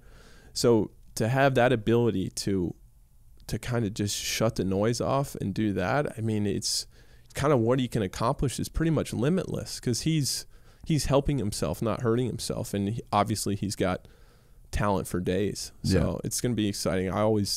It's so cool to watch guys develop like that. When I went pro, that kid was on like a 50, and now he's winning outdoor nationals. It's wild. Even like Ryder D. Yeah. He won the 4 or 6 class as a 5-year-old my last year of at Loretta's, and That's now crazy. he's riding with me at Glen Helen on Thursdays, and showing up and crushing it at the races, and you're just like, dude, how did I? Father time stops for no man. I've been here 10 years. Yeah, it's wild. Dude, it is It's crazy. exciting though for me. I don't look at it as like maybe at one point in my life I did like maybe look at it in a bit of a negative light, but to me it's like it's so fun to watch like kids develop. I've been watching guys like Ryder D. I pay attention and been watching those guys for a long time, and you see them coming and doing it, and you're like, I don't know, it's exciting. Yeah, I think the thing with Hayden too is like he's obviously like I think the podium speeches are unbelievable. Yeah. Yeah. He lets it out, man. But he's quick with it. Yeah. Like, because, so there's I get so the criticism has been, he's just doing what his dad says to him. Like, he's just saying what his dad says. Like, that's what people are saying, right? That his dad can't be out there on the bike with him, man. That's true. But I think as well, like... Oh, just I mean that in a good way. Like, obviously he's doing it. Yeah. But so, it's not scripted what Jason Thomas says to him, though. You know what I mean? So it's like you could have a plan in your head of like what Daddy said I should say. I don't get that vibe either. I don't either. Yeah, I think it's a lazy conclusion to jump to. Yeah, because he's got the obviously Brian knows what he's doing. He's a marketing genius, clearly. Yeah, I mean, look at what he's done with just the whole brand of the family's awesome. Like, everybody knows the Deegans. They're sweet. It's just a lazy conclusion to jump to, oh, he's just a puppet or just anything. But if you're around him and you see him and you know what I know and you watch him ride, and it's obvious that it's not that. He's just straight up not scared. He doesn't always say the right thing either. He just says what he wants to say, which is I think it's awesome. Even if it's a little rough around the edges sometimes for people. Good. Like, dude, that's better. That's what that's supposedly what we want. That's what everybody wants. It's just unfiltered. It's cool. Yeah. So I just think he's just ticking a lot of the boxes, and like even after Washougal, I went back to the truck after the motos, and he just I was talking to Brian, he just walked out the truck and he's like, "Welcome back to America, son. I just gave you the full treatment." And it's like, that's quick, that's what you're getting on the podium. Totally. No one say it. Like, he's a quick, gnarly dude that's got that confidence, he's got that swag, and he's like he's in that zone. Like, that is he's in his hot girl era right now, and it's like there's a certain vibe that you put out when you're when you're in that, and it's like, hey, he's got that like magnetic thing about him, yeah. And it's like what you were saying before about, I wish lights guys could have that same freedom that a guy like you has earned. Dude, one season, I think he's earned it. No, he has. One season. That's all it took him. Well, it doesn't really come from outside either. It's like, you can never really earn it from that way. It's to yourself. Like, for me, I had to do this, and this, and then, okay, well, I can have some freedom to do, do some things that I want to do. That was almost I was kind of putting blame elsewhere, like from the outside, but really that's a me thing. That's a me thing, man. Yeah. And he's just like, what are you talking about? Like, I'm just going to do what I want. Like, nobody's ever, like, the guy it's 115 degrees and he's like doing his fastest lap time on this last lap of the second moto, but he posts a YouTube video like twice a day. Was he distracted? Yeah. And he's just like, fuck you guys. Like, which is awesome. You need more people like that. It gives, like, that's when these things, like you said, Christian, like, can't have his podcast anymore. It's like, because of kids like him, 10 years from now, that's not a conversation that's going to happen. Like, people have to prove that wrong. And not enough people have proved that wrong. But it's just because we're so scared to break outside the box, because we have one chance to do this, and there's like 10 factory seats, and you're really just not trying to piss anybody off. But he's so good that he can piss as many people off as he wants. He's still going to do whatever, and be on the best bike. Well, and dude, I mean, it seems like every weekend too, not to make it a Hayden Deegan podcast, No. He's just giving us a highlight. Like, he wasn't on the broadcast at all this weekend. All of the social media has just been blowing up. Just him. How about when he crashed with something with the red flag? at Bud's Creek. That was a big one, right? Like the AMA did it on purpose or something. Oh yeah, I didn't get into that rabbit hole. Yeah, I actually think they need to change that though. Like they should do something. I think it should have been staggered or something. Yeah. It has to. Yeah, I agree. Yeah, they can't. That was a weird one. So I want to go back a bit. Yeah, because we had a mad tangent. Loved every second of it. Loved every second well, of it. The Deegan fan base is massive on YouTube, so we definitely our numbers. We have to touch that subject. Yeah, we just went. Can you say something kind of fucked up about him that I can take out of context? Come on, please. Just give me something. That's the thing. I was driving here and I'm like, man, I hope I don't get off anything. Like when we're talking about like introspective stuff, or I hate coming across like having a victim mentality in any way. So when I talk about when I am introspective and I talk about some challenging times in my life or whatever, I never want that to be taken out of context. So you always find me say like, look, I know I live a privileged life. I know like I'm really lucky, but this happened. You know. So well, I have no control over the titles that will come out of this because my boy Griff, he does all of it. Really? He's a fucking savage. So I haven't incriminated myself too much. Nah, Should be fine. You've been pretty good. Dino messaged me like, it was like a few weeks ago. And dude, to be honest, I don't even watch anything these days. Yeah, I don't watch any. That's of how my it is. short, I do the same now. It's just like, bro, this is literally my job. Yeah. Like I'm so disconnected from it. Well, and you're just confident in yourself now. But I feel like when the first couple of podcasts I did, I listened to them back because I'm like, I don't know, does it sound okay? You know, and I think just as you get more confident in the skills in your own skill set, you're like, I did my best. I don't even need to I don't need to check that box. Dude, I'm even at the point now where like I know I said something that I wish that I would, that if it was me editing, I would 100% take out. Yeah. But I'm at the point now where I don't even bother going back and finding it. I don't send Griff the marks in to out. Really? I'm just like, just run it. Fuck it. Run it. Whatever gets the views. I sound like a dickhead, but I just don't care. That's a great place to be. I just want to go How riding. much more peace comes with that? And you know what? And it means I can go ride.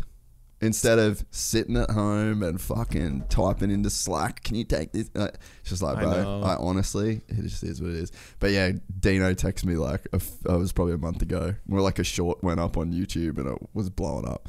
And it was like something about Dean party, and he's like, bro, can you please change that title to something a bit more sweet? And I'm like, dude, sorry, like, can you send me the link? I don't even know what, like, I honestly don't know what you're talking about. And then he sends me the thing, so I had to send Griff a message. I was like, hey, can we back this one day? He's like, all right, sorry. But I encourage them. I'm like, get the views. Like, do it. And I think our fan base knows now that it's like, it's just the title. Like, you have to watch the video. I'm giving you this title so you watch it, but you will see the context when you watch this. And people assume no matter what. So that's like when I talk about like watching I would go through my old vlogs that I was editing, things like that. I try to leave no room for anybody assuming anything. But you can't. You can't. No. Like, and once you kind of let that go, it's like a mass. It's like you feel like you're just flying, man. Like, it is what it is. Some people, like, we're going to put this out, and there's some people that are going to be like, oh, man, he's ungrateful or whatever. But it's just, it doesn't affect my life at all. Yeah. You know? Yeah, no, and you're right. It is a good place to be because, at the start, like, I mean, that's what brought on my whole, I just had like a huge shift in my life for the better.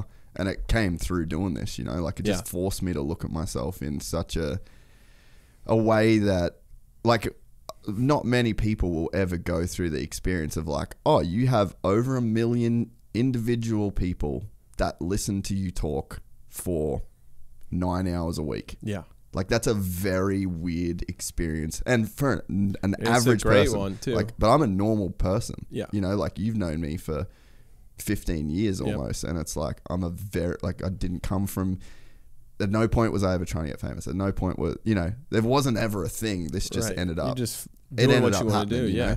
But it's like, that experience is what led me. Had to go through such a fucking deep, dark hole, it was a great experience, but it's like, to come out on the other side to genuinely not care now.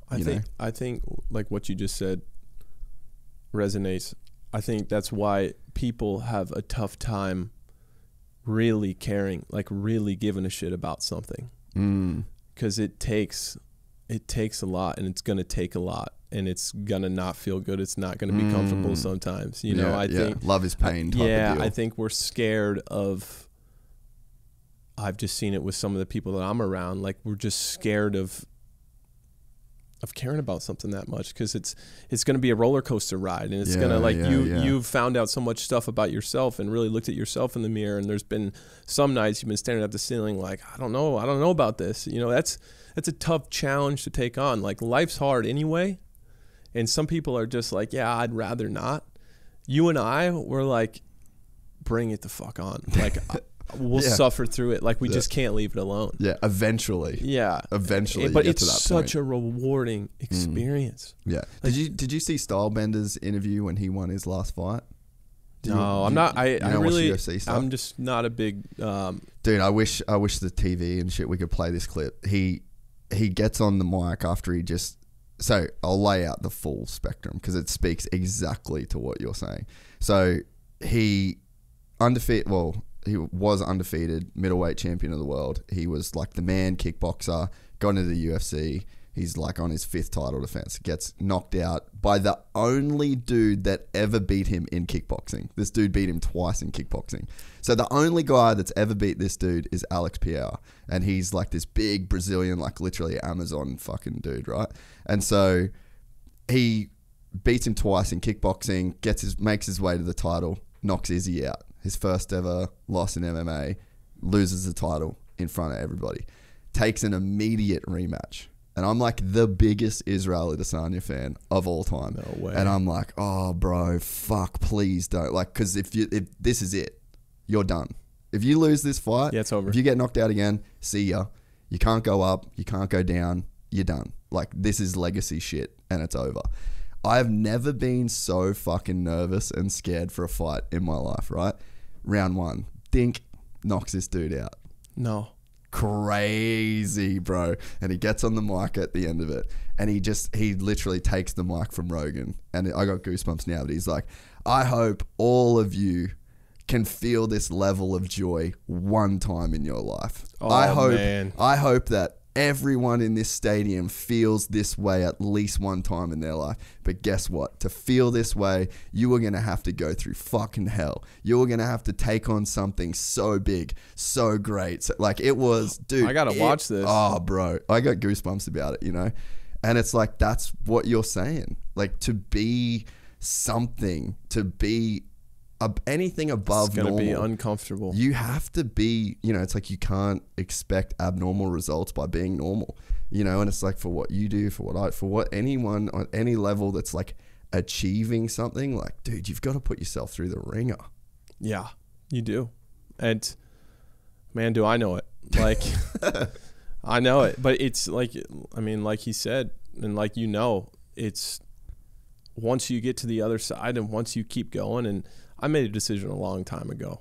Like, I'm not going to stop. Like, I'm not, not in terms of like quitting dirt bikes or anything, but just in terms of like, I'm never going to sit and wallow and be, and play the victim. Like, my life's so hard or anything. Right. Yeah. Like I have a very, obviously I'm aware, but I feel like I'm genuinely really grateful for everything that's happened in my life, and it hasn't been the plan. Yeah, like my plan was to be Ricky Carmichael. That was it, and I could never imagine. I could never imagine being that guy. I could never imagine. Like I did. If you would have asked me, you know, when I was 10 years old, like I don't know how I would have survived. Like with that, you know. But just because it's not going to plan doesn't mean it's not going to plan. Yeah. Like I told you, man, like, and like you talked about with the podcast with Christian, I mean, some of the things that have happened to me have had to. And I think once you kind of shift the view of like the suffering, you unlock this new, like you unlock a whole new perspective on your entire life. Yeah. You know, and yeah, this is so much more rewarding of a feeling than, so if I would have won everything, if I would have been Eli or RC or anything, I still I would probably be in a bigger house. You would have had to go through this. I would probably be in a bigger house, and I'd probably be closer to the beach, and I don't know what I would have, right? I would have more material things and be more comfortable, but that empty feeling was waiting for me at the end of that rainbow. Yeah, no matter what. Like, no matter what. Yeah. It wasn't going to, like, an extra 20 million isn't going to do anything different for me in my life. Mm-hmm. And so I look at, you know, I think sometimes, like we talk about, you know, social media and how you kind of show the best parts of your life, and everybody's like trying to look like they're crushing it all the time. And that's kind of you feel like struggling is weakness, and we're all struggling, and we all fake it to everybody else, because if it's kind of like, if you admit to struggling, you almost feel like you're failing or something, but it's a part of it. And there's meaning in that. Yeah. There's so much meaning in that. And that's what I found. It's given me an opportunity to actually enjoy. Yeah, like, you can live from such a different place, and like be close to people and value others and my relationships, and just how it set me up for the rest of my life. Like, it hasn't gone perfect. Like, I wish I would have won more so far, but in a way it has gone perfect. So perfect, man. Like, I wish people could know what I know. You know, it's just, I could never have imagined this path, but leading to this place. But I look back now and I'm like, oh, it had to be. Yeah. Like, it had to do it. So let's talk about then some of those steps. So you isolated, that was step one. Yeah. And then where did you go from there that was steps in the positive direction to where you are now? Because I think, like, a lot of people, like we said before, there's a platform, you're a guy that people look up to. So it's like, there's probably people that could listen to steps you talk and be like, huh, okay, I can buy that book, I can do this thing, I can, you know, because it's like, it's a very abnormal situation from 30,000 feet, but zoomed in terms of like what you feel at the time, like, that's very relatable. Yeah, what do I want to say here? And feel free to leave out also. I get it. Well, I think the step one is stop lying to yourself.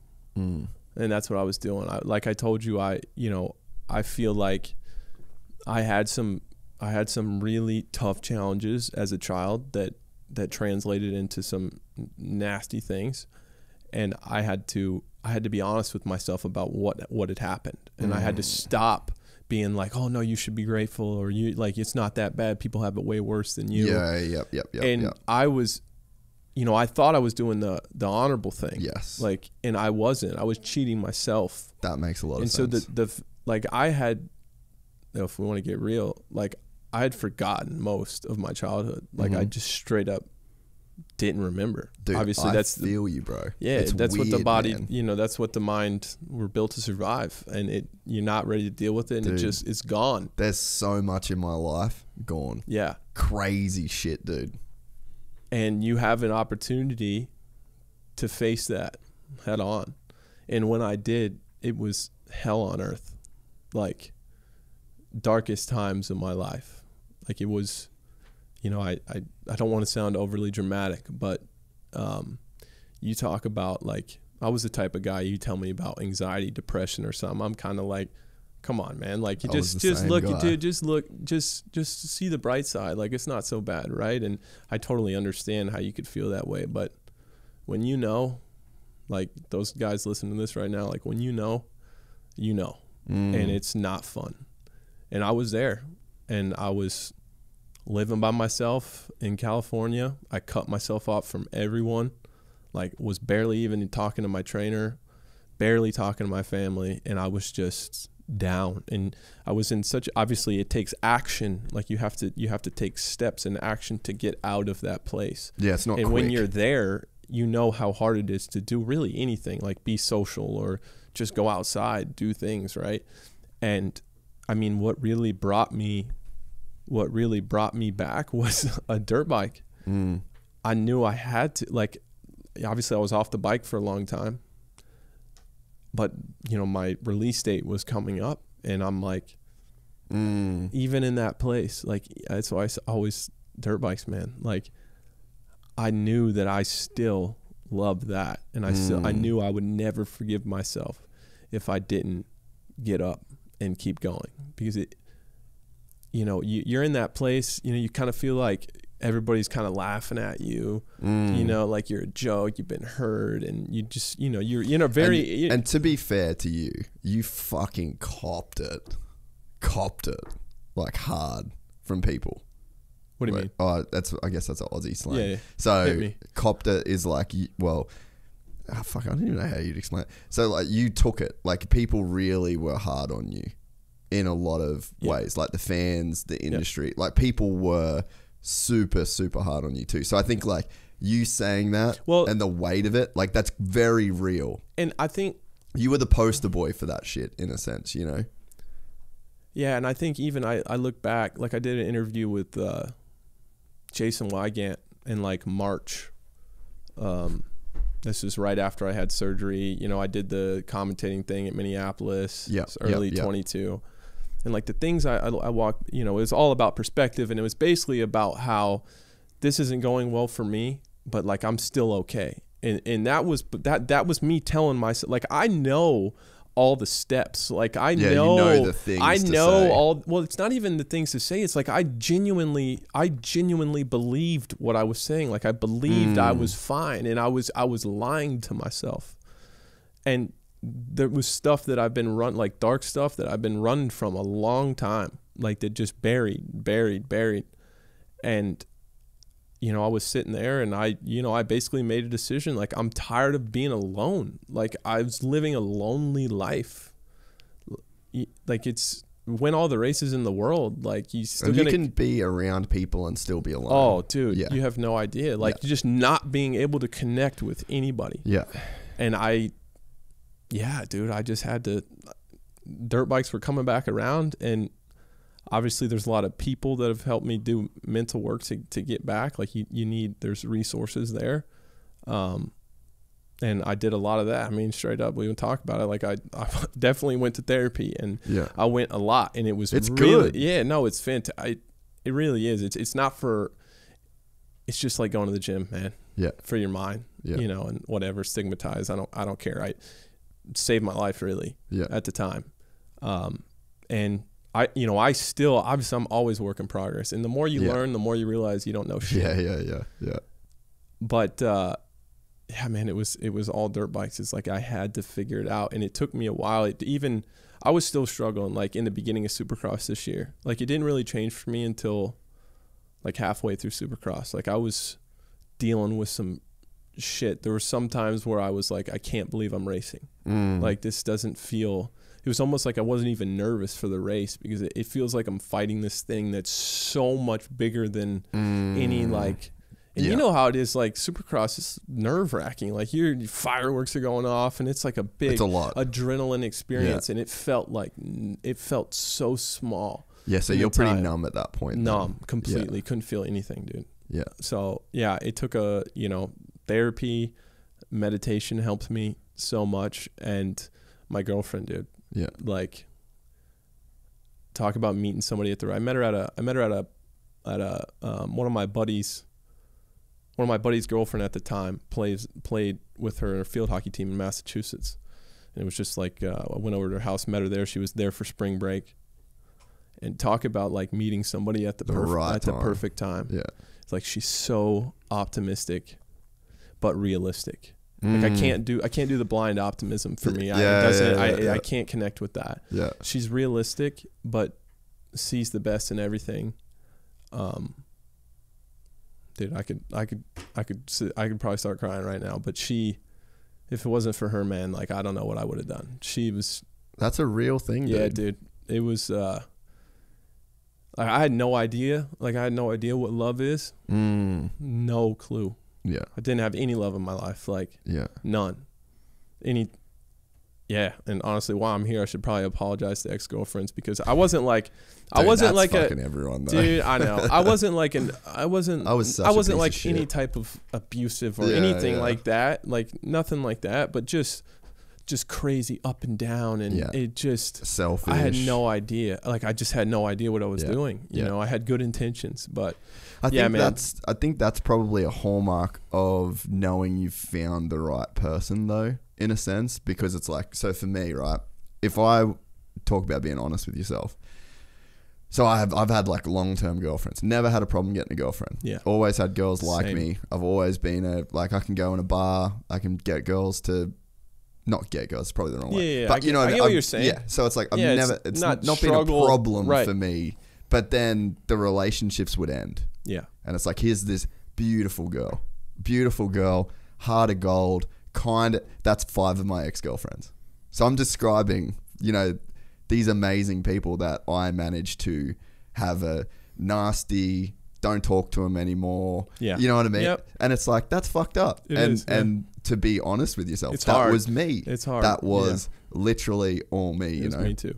And so I just think that when you that's like a hallmark of finding a person, when you can kind of realize that you can see all the ways that you made the mistakes in the past. Yeah. And then it's like, you know, for me now, like literally yesterday, my wife cracked the shits at me massive.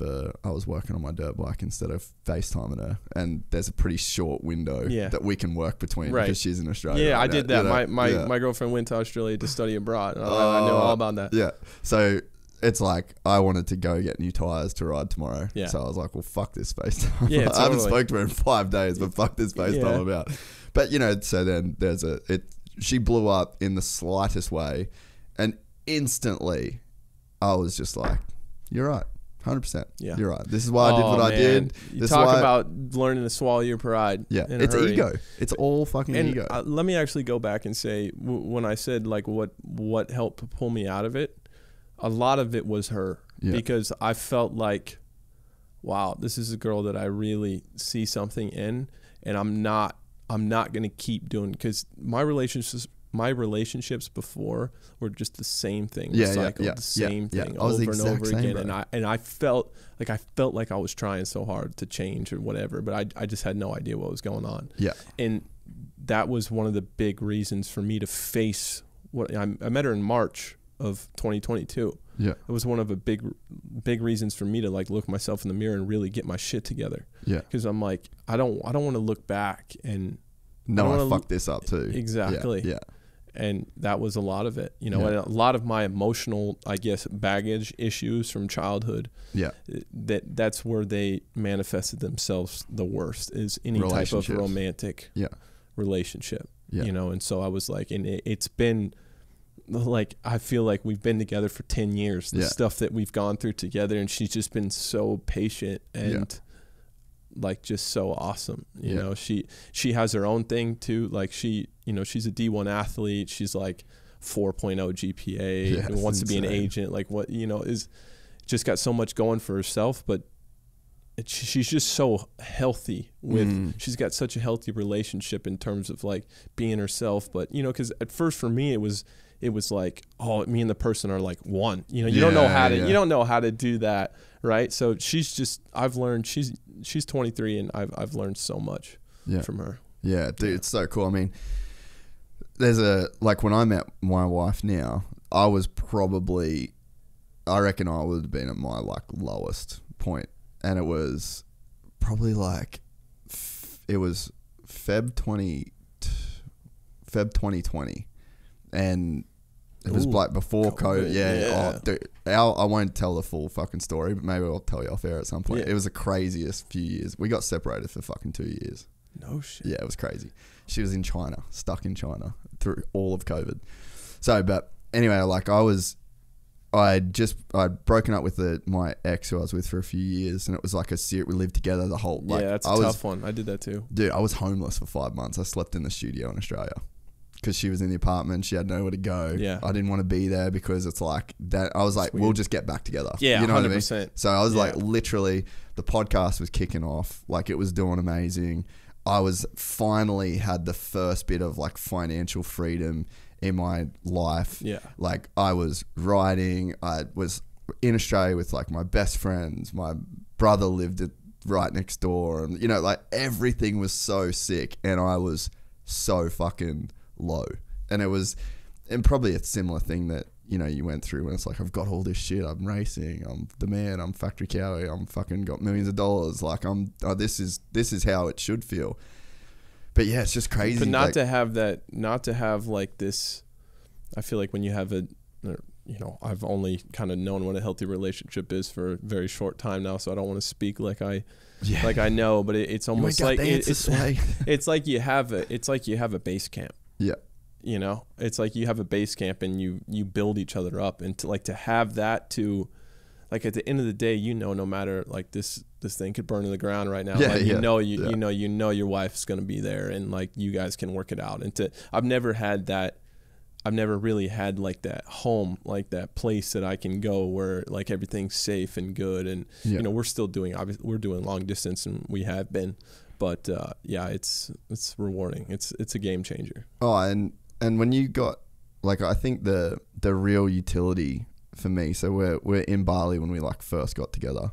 Bali. And sick. So it was such crazy how we met, but we flew together to Bali so we could hang. And then we get there, and I remember I had ads to record for the podcast, mm-hmm. and we were outside. I couldn't get internet in the room, like the villa that we were in or whatever. So there's some situation. I ended up sitting at the pool, and there was like all these people around me, all these fucking influencer models and big, massive dudes. And I'm just sitting I had a jacked up shoulder at the time, and I'm just sitting there trying to get these ads done for the show. Didn't have anyone working for me, whole thing, just me. And then I got like really self-conscious about reading the ads because I had to do it in front of all these people. Yeah. And I just wasn't going to do it. And I wasn't going to do it. And I wasn't going to post the show. And I was just like, I was just going to wait until I got home. But it's like, that's bad business. Like, that's just not what you do, you know? And I got this fucking pep talk from this Russian chick that just fully told me, like, she just spoke to my soul in like one moment. No you know? way. And it was like, she, you know, I'm sure she'd remember it, but it was just like this tiny thing. Like, that's a tiny gesture for someone to like be that real with you, that direct in the moment. And then it literally, I never forgot it. It's like it just unlocked a different confidence. I know what you're saying. You know what I mean? I can't really vocalize but I know what you're talking about. Well, I think it's when you've got somebody in your corner that believes in you more than you. Yeah. And I think that's kind of what it comes down to. And it's like the thing then that I've noticed throughout the last 4 years is that like 99% of the time I'm down to be the fucking man.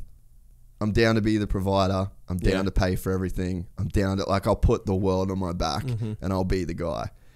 But though 1% of time where you're not that guy and you just can't have the world on your back, and then you can go and crawl into her fucking lap in the fetal position on the couch. It sounds so lame. No, it's like rubbing your hair. I get it. And be like, you know what? You're great. You're fine. Everything's, you're doing you so are good. Fine. Yeah. And it's like when you've got that's the utility. That's where it's like, massive. If you've got someone that can do that for you in your lowest moment and make you believe in yourself when you don't believe in yourself, it's immeasurable what that can do for a person. It's crazy. It's like a, it's like a partnership, like a business partnership. That's they say that's the most important piece of paper you'll ever sign, in terms of like your life success. Yeah. I definitely feel that, not to divulge too much of the personal stuff, but Jess she's very independent, and she's very passionate about what she's passionate about. And I come from a world where I kind of always just expected a girl to kind of follow me around and like make my life easier. And at the end of the day, that's what I thought I wanted. And like I look around and kind of that's what's going on everywhere around me. So, but I've found, she challenges me in that way. I challenge her in ways. And I guess I've found it's so rewarding for me to support her in what she's doing. And it not like I realize I really don't like when it's all about me all the time. That's not me. Yeah. And that's been cool, know. But you're right. I mean, going back to my dark time, if it wasn't for her, it probably would have drug out quite a bit longer. Yeah, yeah. So I know that you got Waking Up. Yeah. So when did you get that? And like, I guess as a fellow Waking Up user, what's your experience been like? Meditation for those that don't know. Sam Harris. Sam Harris is out. Yeah, I'm actually doing Headspace now. Oh, okay. Yeah. I went through the whole introductory course, like it's like 95 meditations. Yeah. I've always considered, I think Italians were just naturally like kind of have a short fuse. Yeah. And I've always been more react. I've always been supremely aware of like who I want to be. Yeah. You know, like the type of guy I want to be. And like my reputation and how I treat others and everything means more to me than anything could ever. That's a good thing. I don't know why. I've always been that way. I probably owe it to my family or something. But like it's what it is creating space between the stimulus and the response. Okay. Yeah. You know, that's been the biggest thing for me, is to be like, I can choose whether to let something ruin my day or not. Or I can choose just being able to have a choice on how I react.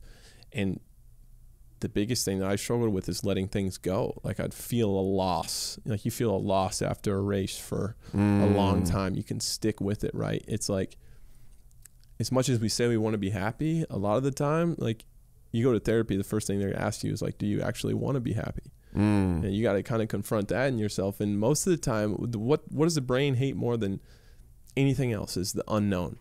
So if you're in a bad place, that's why it's hard to break out of like a depressive state, because it's just a snowball. Yeah. And it's like a self-feeding cycle. Think, feel, exactly. think, feel. And you just you have the feeling, and then you just attach whatever's right there to it, right? It's just being aware of that and then practicing it.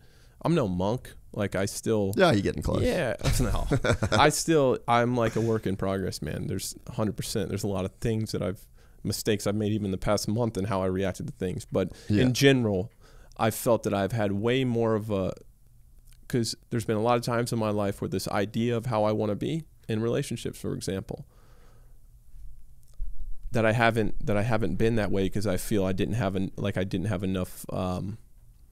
like I was overrode by emotion. Yeah.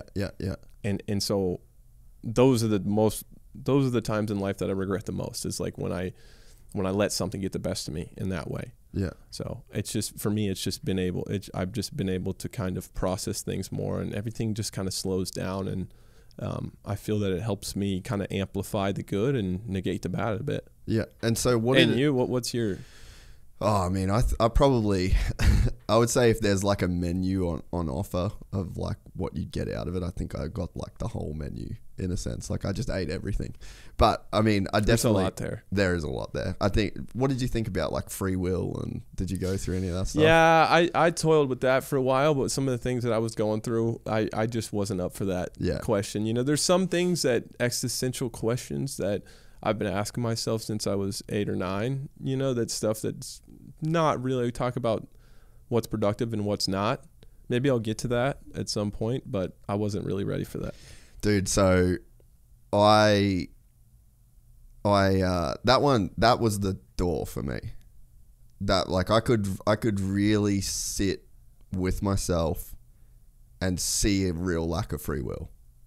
Like feel it, sit, like it was almost like once I had that, there's literally not a world that I could go back. Like I can't walk back through that door to where I feel, and it fucked me up. So there was like 3 months. So when you say like you're not ready for that, it hit me. I mean, are you ever really ready? No, probably not. But I mean, so I'd say that was probably in like 2019, maybe, that I really had that. Like I would say, like I legitimately sat in the studio one day and had like a full ego death.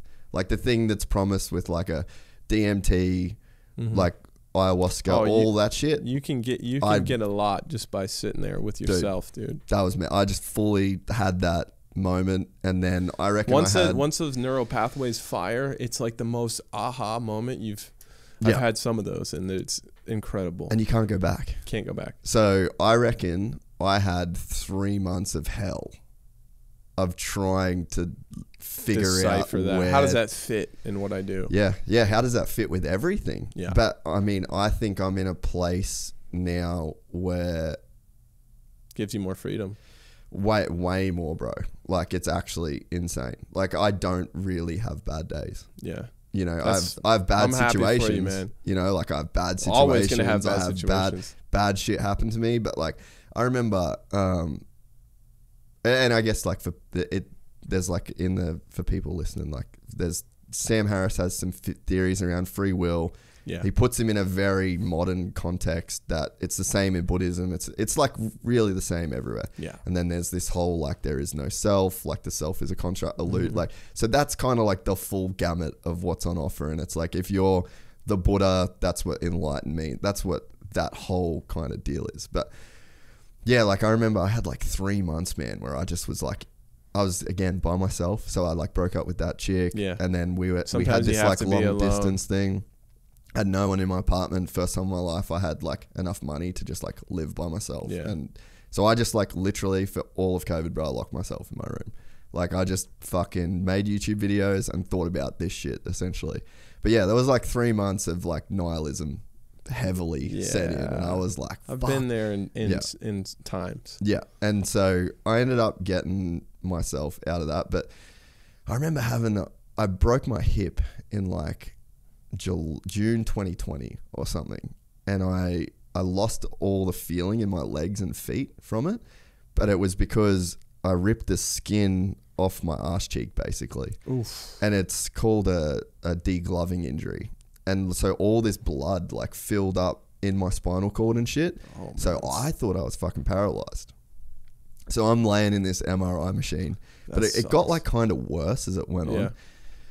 So I'm like, I went home by myself after breaking this shit, and got scans, and they were like, you've got a cracked pelvis, like you can't really do much for it, don't do nothing. And then I was by myself, and I had to get up and get food, and I just started getting like that drop foot, you know, where like you see people that have had spinal cord injuries. Yep. So I started getting that. So I drove back to my parents, and I was like, fuck, I need to go to hospital. Went to hospital, and I was paralyzed in my head. That's what happened. Dude, that's a life-changing moment in itself when you entertain a thought like that. And so I'm in this fucking MRI machine, as peaceful as I've ever been in my life. Really? And that was one of the moments where I was like, damn, like I've changed. Like I'm different now, you know? And it's like, it just is what it, like literally, it is what it is the most fundamental, like that's truth. If you could say one thing is truth, it's that. It is what it is. Like every decision, like then you go and you play the free will game. Yeah. Back forever, you know, and even my parents, like my granddad, what happened to him? There's no free will. There's no free will in that. And then how that affects you as a person for the rest of your life, you have no freedom in that. That was not your decision. You didn't decide to be that guy's son. You didn't decide to see that. You didn't none of that. Fucked your life. Changed your life completely. You've got and if you don't have this perspective on it, if you don't have that toolbox, how are you supposed to live?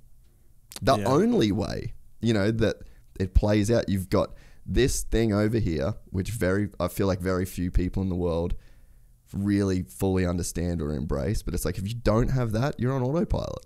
You're on autopilot with the rest of people, the rest of us, you know? And now I look back, it's actually been a very interesting experience to come back now after 5 years of being away. I knew none of this the last time I was here. It's like viewing everything in a different lens. Completely different world. Like I'm literally living in a completely different world, like as a result of it. That's awesome. But to your point, you have to face some fairly heavy shit. Really, and that's what like I can see in your eyes when I like I talk about if you know, you know. Yeah. Not a lot. Maybe more people do than it seems. Yeah. But I just feel like in general, a lot of people really don't want to know. No. They really don't want to know, you know? And so I think even I've seen pushback with some of my transparency. It's like people are kind of threatened by it a little bit because it means they have to, most of the time people are just running around so busy that they have no time for any of this kind of thing. And it's kind of dismissed. It's kind of dismissed. But to guys like you and I, it's like, this is why we're here. Mm-hmm. Like it's not a choice for me. Like this is like I mean, I guess it is a choice, but it's not an option. Like I have to. But you've had these thoughts your whole life. Yeah, I've had these thoughts my whole life. Yeah, it's just the path. Like it's just there. Like we take the challenge. We take the challenge on. you know, and you face it head on. And there's different ways to live life. I'm not saying that it's right. Like the whole idea of good and bad, you know, and following Stoic philosophy and stuff, that, you know, the idea of good and bad, it's just your opinion of it, like what you think. It's kind of, I mean, obviously there's some universal kind of rights and wrongs, right? Yeah. But depending on how far down the rabbit hole you want to go. Exactly. You know? So, yeah, so it's, I don't have a judgment towards people that want to live life like on the surface, and, you know, because it's, I don't know, like I need some more of that in my life sometimes, you know, like and that's what I talked about earlier, and learning how, and having these thoughts since you're a child, feel like it's not really a choice or an option for you. Yeah. Well, I've learned now when, you know, when I'm just on the golf course with my buddies and I just have a good time, you know, or when I'm at the track and I'm riding, and sometimes me getting sixth place in a race feels like the end of the world in the moment, because I allow myself to be fully engaged in that. Yeah, you're it's in not it. This nihilism. It's not. It's not this like, oh, nothing matters. Yeah, you know.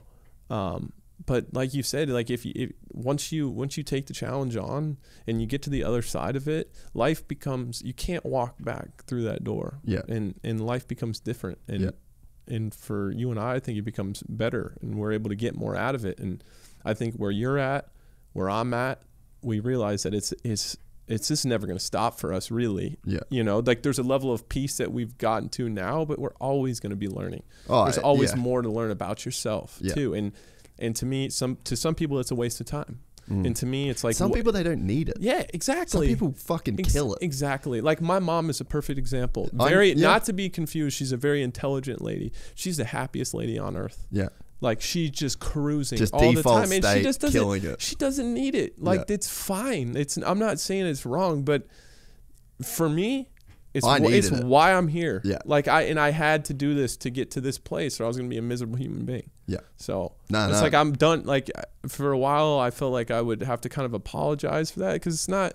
I don't know. It's just a little bit weird. I guess I'm done apologizing for it. Like it is what it is. Yeah. The thing that I guess my mission with it, like at some point I really want to write a book about it that's like for the everyman. Like this is just, if you don't give a fuck about this shit, here's a book for you that I'll tell you why it matters, you know. That's not high level, it's just very, very attainable for people. But dude, it's why we love fucking dirt bikes. Oh man. Like that. So this whole project, or I guess my existentialism, came from being a kid and just literally doing every possible thing I could to ride my bike. And I wasn't even very good. Yeah. And that in my head was the biggest conundrum that I had to figure out from a young age. Is like, why am I so obsessed with doing this thing that I'm not that fucking good at, we can't afford,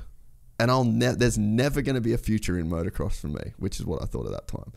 But it's like, I figured out, and it's funny, like you go back early podcasts, I'm asking this same question, but with none of the knowledge, right? So it's like, I remember asking Travis Pastrana, Robbie Madison, like, tell me what you know about this place where you don't have any thoughts. Because that's what you're doing. Because that's what I'm doing. State. Yeah, that's what I'm trying to do, but I'm not that good at it. And I was just obsessed with this feeling and this idea of that voice in your head dropping away. Gone. Everyone talks about it. Everyone that surfs, everyone that rides, everyone that does any. When you party with your mates, like when there's that feeling when the self drops away, it happens all the time. When you're watching TV, there's so many times in your life where that voice isn't there. And when you realize that voice is the thing that fucks your life, but then there's other times when it's not there, and you can just realize that it cannot be there all the time. You don't need the dirt bike. You don't need the surfboard. You can be in an MRI machine with to choose no feeling in your legs and have bliss, you know? Yeah. So it's like, I think, you know, you say people don't care. I believe that. Like, that's a true statement. But I also think people think it's a lot harder to attain than what it actually is. And that it's only there through something else. And that's the part where I wish that we could change. It's almost hard because it's so easy. Mm-hmm.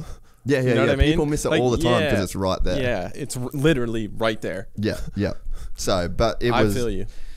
But yeah, it's like we are. Not everyone cares, and not everyone's gonna take on that workload. Which is fine. But it's like it's so easy. It's right there. You do this in your daily life so many times. But I feel like, and I don't know how you feel about this, but I just feel that everything is kind of in perfect time. You know, and I think maybe one day society will evolve to be in that place, and it's just not now. But you need, like, there's probably, I don't know, 2/3 or 1/3, or there's a certain amount of people like us that are getting there, right? And I don't know, maybe we're the kind of the front line of it, you know? Like, I don't know if people were really, obviously there's always been like monks and stuff, and I don't know all the history, but I just feel that the earth has like a balance to it, and everything happens in perfect time. So yeah, maybe it's like there'll be a tipping point. Yeah, maybe it's just not right now. Do you get that feeling when you ride, like you can associate with that no voice in your head kind of feeling? Yeah, I think when I was younger, I used to get a lot of outside, like just like a lot of outside thoughts in my head, you know, and while riding. Yeah, while riding, just have stuff come in. Like, this is really young, like 10, 11, 12, 13. As I've gotten older, I've felt, I didn't know what it was, but I definitely feel that I'm able to, like, I can hyper focus, you know, like, and I'm able to kind of be free out there, I guess. And I've definitely gotten better at that since I've started meditation. You know, anybody that even, I mean, you could hand a headspace course to like a 12-year-old kid and watch the difference from, you know, in him. Like the clinical studies they've done on meditation after just like 2 months of 10 minutes a day is pretty wild. Like it's something that is, like you said, it's right there. It's like, it's pretty easy. It doesn't really even take that much time, like to kind of unlock that level. I wish I started it when I was younger. Yeah, dude. Sure. I mean, I think the same thing. But with that being said too, like, I read Waking Up in 2017. Oh, really? Like, I read it and it just did nothing. Yeah. Everything is, you know? Yeah. So it's so hard to, I guess, you just don't know what you don't know. And you don't know when it's going to click. You don't know when you're going to get it. But I think it's like, that's why you got to show up all the time, you know, like that's why you got to take swings, and like those podcasts, you know, where I said like, I fucking wish I would have cut. It's just reps. I'm just like, you know what, you can't have a clean rep every time. It's like, no one expects, to your point, perfection every single time. We hold ourselves to the highest standard. But it's like, when you just keep showing up, like at some point it's gotta pay off, you know. But yeah, I'm definitely, it's not like I got shown the way and it was like this instant thing. It was like, no, I read that book 4 years before it had any impact on me. I think you talk about keep showing up. You know, I've had that mentality through, and I didn't really know what it was for. I just always have been determined, and talk about having injuries, setbacks in the sport. I always kept showing up, kept looking for the best in things, didn't let myself get cynical, all this kind of stuff, right? But I was looking for, like, keep showing up to get this, you know, not just to keep showing up because that's enough. Well, this is what I have in my head that I want. This is why I'm showing up. This right here. And if I don't get this, it's a failure. Like, then all of this showing up is for nothing. Yes. But shift your perspective a little bit sometimes, and like, keep, you know, that the process of showing up and coming back and applying yourself and being the best you can. Okay, yes, I haven't won championships like I want to, and I still want to. I still believe I can achieve that. But look at what else it's done for me. Like, just because it's not this thing, this plan, this, you know, exactly what you want, doesn't mean it hasn't paid off for you. Yeah. You know, and I think that's the biggest thing. Some people will come up to me at the races these days, and it's almost like they're worried about me or something. They feel sorry for you. Yeah. And I'm like, that's so fucking weird. I'm like, dude, I'm killing it. Like, I got a house on a golf course in California. Like, I'm doing what I love every day. I mean, it's like, we're good. I'm chilling, man. I am chill. But it's just funny because everybody, you know, everybody thinks like that. Like if you don't have this, no way you can be happy, right? Like, yeah. But I don't know. I think the big thing for me is just kind of realizing what's there instead of just being hyper focused on the one thing that you want. Yeah. So you have to be happy with this year though. Yeah, I'm like, all right, let's keep aside any personal feelings. Yeah. On paper, at least for me, or me visually watching you as a fan of the sport, 2023 has been a sick year. Like you've done really good. You're at all the races. Yep. I mean, you missed a few. 2. But it's like, dude, there's some big improvements being made. And the other thing I think, and very stoked that Carmichael was so like adamant about this all year. Yeah. Is that like he needs to be here. This is exactly what he needs to do. This is a great ride for Adam Cianciarulo. Like that was really hit home through the broadcast because of him. And I think he did you a massive service this year because that's the truth. It is. And people listen to Ricky Carmichael when he talks. You know, he was really kind to me, and he was right. Like I needed to show up and do. I've clearly in my life I've had one gear, and that a lot of that you're not first, you're last. Exactly. Well, and a lot of that is, and like as smart as I am, in a way, you know, I was being stupid because a lot of the things that I had to face in 2022, like childhood stuff, was the reason why I was riding like I had a gun in my head all the time, and I couldn't change that. Yeah. And so step one for me is like, how does all these new personal changes, how does this fit in me racing, and like how do I get the best out of myself? But yeah, I mean, I knew that I was going to be a little bit cautious. I knew that I wasn't completely healthy, and like I said, I was dealing with some things like till halfway through Supercross, and I really, it was kind of like an overnight thing for me, like kind of snapped out of it and started kind of seeing everything for what it was. It was great.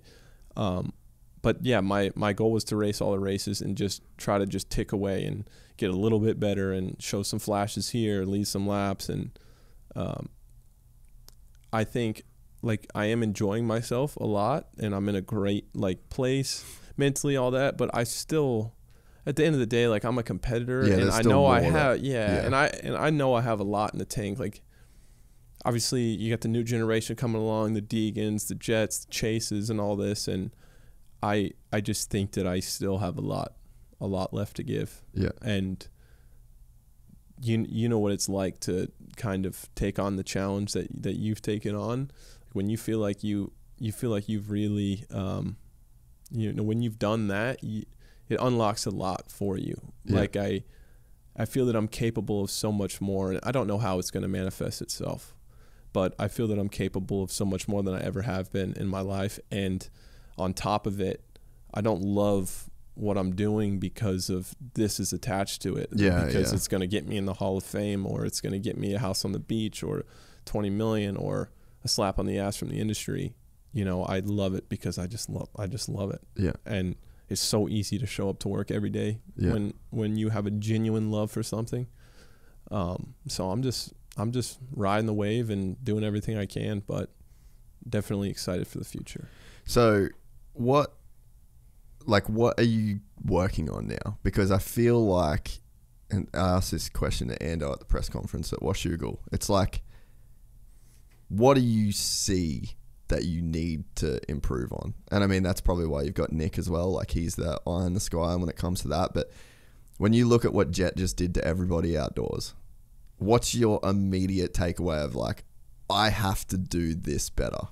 Well, I have to be more efficient all around, because what Jet and Chase both do so well is they're going so fast, but they're not sprinting. Yeah. So it's why they're able to do it, and they can show up to the race and they can do that every time, because they've found a way through their technique and everything else to make that like an 80 or 90%.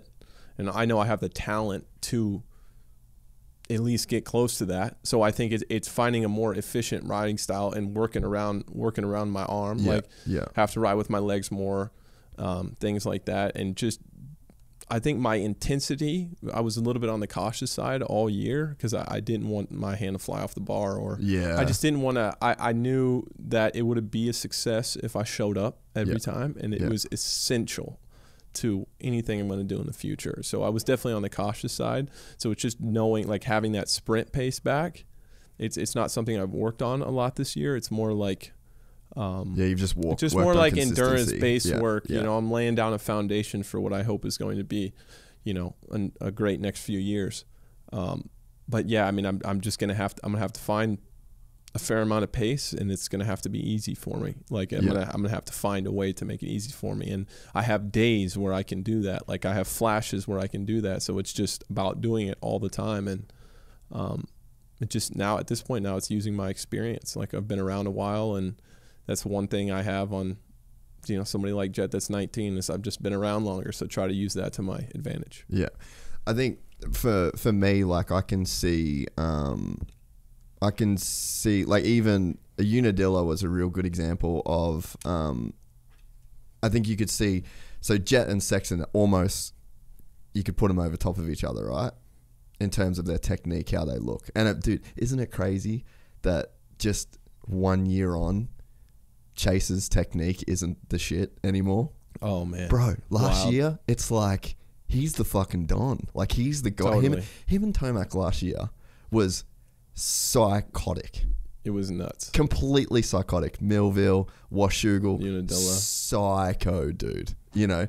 And then it's like 1 year on, this was the kind of horse I was riding the whole year too, is like, bro, Sexton has not got slower. He's a fucking beast.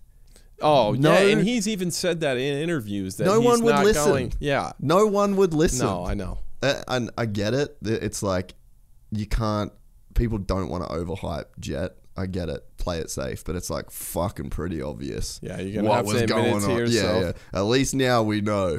But it's like, dude, Sexton's a full savage. And like that technique that he rides with right now, 1 year ago, is like on par with the best dude in the world, you know? But even me, like you look at Unadilla this year, I think that one of the things that Sexton did so well and let him like elevate past everybody but Eli basically is like how much force he can put through his foot pegs, how much force he generates. Strong. Crazy, right? Yeah. So, and when we did the podcast and then like kind of off air, I was talking to him about it because I'm obsessed with like the technical side of it, you know? And then so he was saying to me like the most amount of weight I feel is through my feet. And when I ride, I didn't have that. So I'm like trying to figure out like how do I get that feeling to where it's like all the weight is through my feet, right? But then you fast forward 12 months. And so Jet's doing that, but not in the braking bumps. You know, so it's like I can see those little details and I'm probably not seeing them all the way. But it's like Unadilla, I think, was like a really great example of they're the same until you get into bumps, and then Chase is still putting all that force through the foot pegs. And I think that is what upsets his front end of his motorcycle, is because there's so much force being pushed back into the ground that you get, and the weight is on the rear, that you're getting a lighter front end. So that's like my theory, you know. But then you see Jet, it's like he's puts all that weight back under acceleration. He's doing that exact thing that Chase is doing. Come into some braking bumps, everything's light. Everything. Yeah, Barely. I see exactly what you're talking about. And so, like, then for me, right, I'm going, okay, so then what's that do for your suspension setup? Well, I think that then you run way softer forks, because instead of pushing that weight through the rear of the bike and then slamming on the brakes with all that fucking force, then that's what's like up. So to me, I'm like, I can see like those tiny details, and it's like if I'm Chase, that's probably what I would work on, is like keep everything the same, but how do I be light under braking bump, and how do I get that front, like I would feel like front end would come from that, you know? So it's like, do you have that version of that where it's like you're looking at Jet and you're seeing those types of details, you know? Yeah. And I mean, what do you, like, is there anything specific that, you know, you think you could take away from this year? A specific, I mean, I only started doing upper body stuff in the gym like 2 months ago. I mean, yeah, you're probably just at a different place. So like I have to be stronger. Like I have to be, like my upper body, like I have to be able to put more force into the bike, legs, everything. I mean, my legs are actually, even though they're not massive, are really strong. Like I can put out some serious power. but it's all about me getting here, because I have 2 lateral J procedures on both shoulders, complete reconstructions, So true, and like I have like a bone graft that, you know, I can raise my hand like this high. So you can't do any overhead presses. So the nothing. more my outside elbows are up, it's, you know how muscles are weaker at the end of their range of motion. I mean, that's it for me. So I'm getting training like, at end range. Even you could tell a difference between 2 rounds in the outdoors and the end. Like I'm able to be a little bit more here and have some more leverage on the bike and kind of use my length to my advantage. Yeah, that's the first thing for me is getting upper body stronger. And I need to work on, Tomac, you see him coming to the turns a lot of times, and he'll just like turn with his hips. Like everything will be pointed the way that he wants to go. Yeah. And I have a tendency to kind of get into the turn and stay in that position. And I kind of like stay a little bit, I could stay a little bit too far back, where I need to sit my butt on the seat a little further back and get forward and get that kind of torque on I the do motorcycle. it right sometimes, but not enough. And that's things that I haven't really, like, even last off season, man, I wasn't able to get a bunch of quality riding in with my, you know, I came into Anaheim 1, like, and everybody was like, is he going to make the main? Kind of. Really? It was bad. Like, I was like 4 seconds a lap slower than Anderson. Like, it was not good. You know, I just didn't have the time. Like, I didn't have I could only go through the whoops, like, for like sections, basically. Like, we would do sections, and you know, since then I've obviously been able to do a lot more during the week, and that's kind of been gradual throughout the year. So a lot of it is strength, and that'll help me get back to the things that I was really great at. Like, I'm great at fast sections. Like, really fast sections of the track are normally my strength, and like this year, not so much my strength, because I'm really not trying to. I'm really not. Yeah, I don't have the strength. Yeah. So the strength is slowly coming back. So I just need to keep working on that. Then I'll go back to doing the things that I was really good at. Yeah. And then from that place, I'll be able to add things. But first, I need to get back to what I was doing. Yeah. You know, and that's just going to take time, and I've got plenty of it. That's such a good explanation, though. Like, that you can't just, like, here I am working on the most high level, like, I'm splitting hairs between Jet and Chase, but it's like, hey bro, I'm not even there yet. Let's fucking chill. Yeah. Like, I need to. Well, I mean, old me wouldn't have cared if I was strong enough or not. I'd have just done it. I would have just gone for it, and it might have worked out for me 7 times out of 10, but those 3 other times I'd be sitting at home. So I'm not doing that anymore. So, like, okay then, just straight speed. Like, do you think that you can match that speed, like the Jet and Chase are going? Like, if you just had one lap. If I had, but the caveat, I'll pad this question for you. You're not going to do that. Like, this is a hypothetical question. There's no reason for you to actually do this. But because I think from the viewer's perspective, you're just like, oh, he just can't go that fast. Yeah. But it's like, is that true? I think there's been times this year where even me completely sending it would not. I mean, the level's been raised. I mean, Jet has changed the game. It's like you saw Tomac and Chase last year, and you're thinking that's the bar. Well, the bar has gone up now, but generally speaking, yeah. I mean, I feel I can pretty much go as fast as I want to, but it's just about it being sustainable. Really, I mean, I think that if I really didn't think I could do that, then I would be a lot less motivated than I am. Like, because I grew up winning, and so that's what I know, and so that's what I'm always going to shoot for. Like, I'm never just going to be, oh yeah, okay, I'm a 6th place guy. Like, I'm going to do everything I can and train like I'm winning. And yeah, I mean, I believe in my talent and speed. Yeah, because I think that's like a cool thing to know, because, like, I can't go as fast as I want. Like, I'm capped out.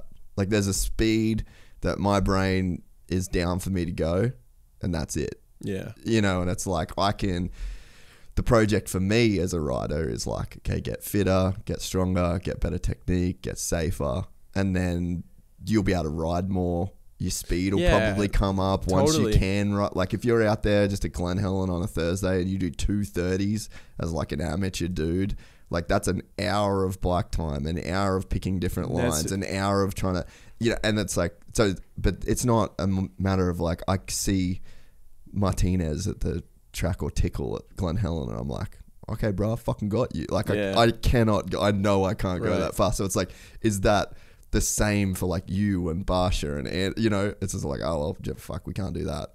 I think because of my speed, I still have a job, and I still am here because I've had injuries in my career, and I've had long periods of time off the bike. And if I didn't have the pace, you fall behind quick, man. Yeah. When you take a year off, it is a massive deal. Crazy, to come back and be even anywhere close, because it never stops. Like, everybody's always getting better, and I've probably done half of the races the other guys have, half of the bike time, Maybe half less of the than time half. during the week, half the testing, all of that. So I've done a lot with a lot less self-inflicted. Yeah. So Yeah. it is what it is. Yeah. No victim, but it's on me. Yeah. But that's But facts. I think, it's facts. And I think you give me more time, and I think we got some. Well, I mean, that's what's really impressive about Hunter. Yeah. Like, dude, same deal. 2 Same years deal. of, 2 years of injuries. Like, I remember my first, like, vindication of, like, oh, okay, Hunter's as good as I have been saying that he is, was Parla, when you guys battled. Oh, yeah. Like, he was shredding. You were the fucking man at that point, dude. And I think that might have been the year you won the title, maybe. Yeah, it was. Yeah. And it's like he had that. So he had title speed. Yeah, he won a moto at High Point, too. Back then, right? Injuries. And it's like the fact that he's been able to come back and do what he's done, like this year, it's crazy, because compounding is the most powerful force in nature. Like, that's a real thing, whether it's money, whether it's relationships, whether it's a skill, fitness, compounding. You need compounding. And it's like you said, it's like you're earning all this interest as an athlete when you're healthy and you're on the program, and then you take that bank account to zero. And so to all of the compounding effect that you earned up to that point, It's a lot harder.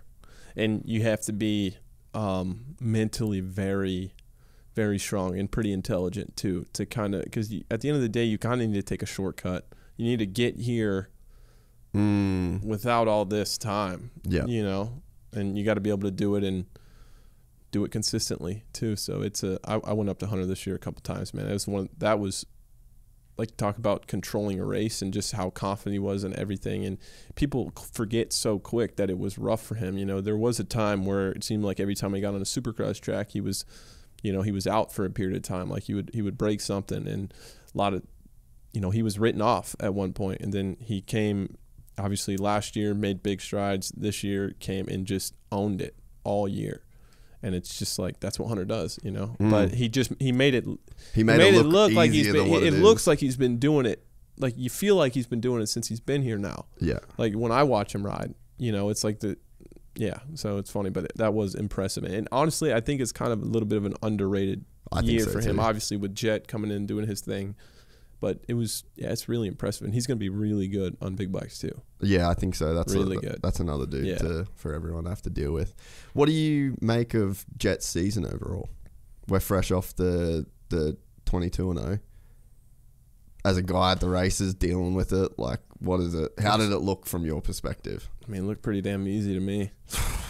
Jeez, man. Yeah, I mean, impressive, obviously. I think you just have to have something special to be able to, like, I heard Tomac, he was interviewed and he kind of talked about it too, but just like to be that young and control a race like that, like, I feel to get to where I'm at now and kind of my relationship with racing when I'm out there, what I think about all this stuff, I feel like I had to go through so much in order to even kind of like grasp anything, and to have that kind of almost be natural, it seems like to him. It's kind of like, it makes me think of how we say meditation. It's like, it's so easy. It's hard, Yeah, and it's kind of similar to that. That actually makes kind of makes you think that it really is that easy. Like it's a simple switch for him. Yeah, that's not so simple for everybody else. But it's more impressive mentally than it is physically. Like obviously he has a bunch of talent, and I think his whole program, like with his dad and everybody's just like he's just got a really, from what I can tell, great support system, and a lot of like just his bike and how it looks and kind of how they tinker around, and just their whole program and team is just a perfect place for him to kind of do what he's doing. Yeah, and I think, we talked about the people that don't need meditation. Oh, don't fuck with that guy's head. He's fine, bro. Don't touch him. He's fine. He doesn't need give anything. Him a donut. Yeah, legit. Like, he does not need it. Totally. That's the perfect example of the kind of guy that, you can just he's stoked. Figure it out. And really, it seems like he's the type of guy, too, if it wasn't going great for him, he would just be like, oh, well, next time is going to be awesome. It's so all hard. you can do is just... Yeah. It's so hard to deal with that. No, he's really good. We got playoffs coming up. How do you feel about the whole playoff deal? I'm excited just because it's new, something different. Yeah. I can't say I'm like fully frothing. Yeah, it's like I'm excited to race. I'm always excited to race, especially I have a lot more enthusiasm. I think I have a lot more enthusiasm because like I have kind of we talked about learning to love your parents again. It's like the same thing with dirt bikes. It's I feel like I have a renewed relationship with dirt bikes, and so I'm always excited to go to work in general. It's not like the payout. I'm not like, oh yeah, nothing like that. I just am excited because we've never done it before, and I hope it's something that can progress the sport forward. And last time we had one of these hybrid tracks, obviously it's Monster Cup. Yeah, I did pretty well there. That was awesome. Yeah, so. Hopefully, we can make something happen. Yeah. I'm excited for, I guess, just to see what it does for, the industry, the sport as a fan's perspective as well, because, I'm a fan first. And I think that, what does it do for us in terms of, another storyline to follow? I think it already helped the sport in a massive way when it came to the outdoors. Getting people to show up, and everyone showed up. Yeah, Barsha would not have come back from injury. There's a lot of guys that they just wouldn't have come back for the outdoors if it wasn't for this whole playoff deal. Be kind of, I don't know. It'd be kind of cool if we went. Back in the day, they used to do some outdoor races in between Supercross. Dude, that would be dope if it was just a mixed bag. Because we get 10 rounds, and people are going to hate me for this, but I think, I don't know, we race a lot, and people get spoiled. You get 10 rounds into Supercross, and people are just kind of like, Dude, every you get halfway through outdoors, it's kind of like, Yeah. If you're really into it and you're watching every weekend, you get to round 10, and it's going on the boat or having a beach day with your family and watching the race. You're like, I'll catch the replay, or I won't, or I'll watch the highlights on YouTube. Yeah, that's the general, from the hardcore people. That's the general. Yeah, consensus. Even the most hardcore. So we gotta find a way to. F1's a perfect example. Is they race enough for me to be interested, but not where I take it for granted, because you watch them race in Japan, and then it's 3 weeks until the next one, and you can't wait. Can't wait. Yeah. I think we need some of that, whether it's racing some outdoors in between. I think that would be cool, especially because they've obviously Feld and MX Sports have a good relationship now, working together. It would be cool if we kind of just went all over the board. It would really throw the teams for a loop. I'm not sure how it would all work and if it would. It would work. I think it'd be cool. Dude, so Hunter actually suggested this to me today, so I'm taking zero credit for this idea. Okay. He was saying he reckons outdoors should start now, and then you do a condensed schedule through August, September, or maybe September, October, November. You have a couple of weekends off over the holidays, and then you just do Supercross the way that it goes into May, and then you have the summer off. Because he was saying today, one of the hardest things he finds about the outdoors is just the heat across the board. The heat at the races, the heat in Florida training. He's you're just constantly fucked. He's I'm cooked constantly. Yeah. And you go, yeah, because you, and especially in Florida, and I actually think it helped me. I'll let you get back to your point. No, but it helps me recover, like being in California. Yep. Because before, man, especially when I'm young and like I had some struggles with like anemia and things like that. I was just overtrained. But you go and race on Saturday, you fly home Sunday, and you're right back to it Monday, and then Tuesday's your big day, your 2 motos, bike ride, gym, everything. And so you are just in a constant state of like your body's just shot. Yeah. So I know what he's saying, but continue. But yeah, so anyway, he said that would be the schedule he would like to do, because he was like, we're talking about the whole, the TV deal, 31 races or like whatever it is. That's the big selling point. But it's like the summer's just crazy brutal. So it's like, man, to your point and his point, you combine those two. Like you start now, and then you bust out some outdoor rounds, and then, or even start a little bit later, and then you go A1 weekend, but then you do 3 races, and then you go to High Point, and then you do. Sick. Or imagine doing A1, A2, Parla, San Diego, Hangtown. Dude, insane. Make a swing, a full California swing, I think it's a good idea. I've never heard, and so I've never heard your idea before today, and I never heard Hunter's idea before today. I never even heard my idea before today. I love that. The more I think about it, the more I think it's like a perfect fix to, because it's been like that forever. Even as there's nobody that loves their bikes more than I really don't think so. That like is as passionate about it as I am, and still, it's like you get 10 rounds in and you're just, God, I can't wait until outdoors gets here. I'm the same, bro. And then I'll go ride. Like we do the Supercross companions, and then we'll do like 5, and then I'm like, fuck this. I'm out. I'm done. I'm having Sunday, bro. So we got to find a way to mix it up. Yeah. Like, I think us fans are spoiled. Yeah. Dude, I mean, I think it could work, and then I think that you get the summer off. I wonder, though, if the outdoors gets again, this is the behind the scenes shit that you don't think about. And it's like, I wonder if the fact that you do race in summer when there's no other sports is why the outdoors gets the time that it does. So it's like, that's the behind that's the the kind of stuff where you get in a room with Dave Prater or Davey Coombs that you're like, oh. Yeah. Yeah. So there's a lot of that. Yeah. But it's fun to just, oh, definitely. We're on YouTube, man. We say whatever we want. 100%. This is your credibility in Absolutely. this room. We're going to start a petition. So, announcing something that you've said you wanted to do. Yeah. Little segue maybe into like the behind the scenes side of it. I'm almost excited. I don't really want to see you retire. Don't want to see you start racing. Kind of excited for you to be one of those dudes. I feel like you could have a crazy career after motocross. Like for everything that you've done in your career, you could be the guy that all those accomplishments kind of get mentioned second to what you could do post. Yeah. I think you're that guy. I feel you. I've been walking around, I'm a big law of attraction guy. I really think like what you think about and who you surround yourself with and all this comes back to you. I think it's like to me, it's pretty obvious if you pay attention. I've been walking around saying I'm going to call the Super Bowl one day, like just in my house by myself. That's so sick. Just walking around, I just been saying that, like call my girlfriend up and I'll just tell her like I'm going to call the Super Bowl one day.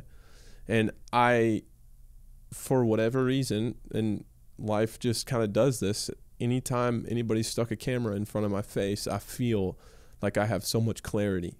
Like I don't even have to think about the things that I'm like, I don't even really think about anything. I just talk and it just comes out. And most of the time people like what I have to say. Yeah. And yeah, it's definitely exciting. It's one of those things where like I don't want to get too carried away and too focused on it because I still have a goal now. But in terms of like, I'm a big plan guy. Like I have a 10-year plan, 20-year plan, all this stuff. It's 20. It's subject to change, but I but feel it's in pencil. But I feel like I feel like it's important to know where you're going. Like I want to wake up every day and have a like, I don't know, direction. Just have a direction. North. You want to know where north is. Exactly. So, and that's definitely, that's definitely a part of it is, it's one of the reasons why I moved to California. Yeah. Because I want to be out here whenever I'm done and able to kind of network and, I'm excited. Have you got any, I guess, projects you're working on now that go toward, like, are you doing any coaching around it? I mean, the podcast is a good step. But yeah, podcast is just practice for me too, and it serves a purpose. It's good, unique content that I can put out.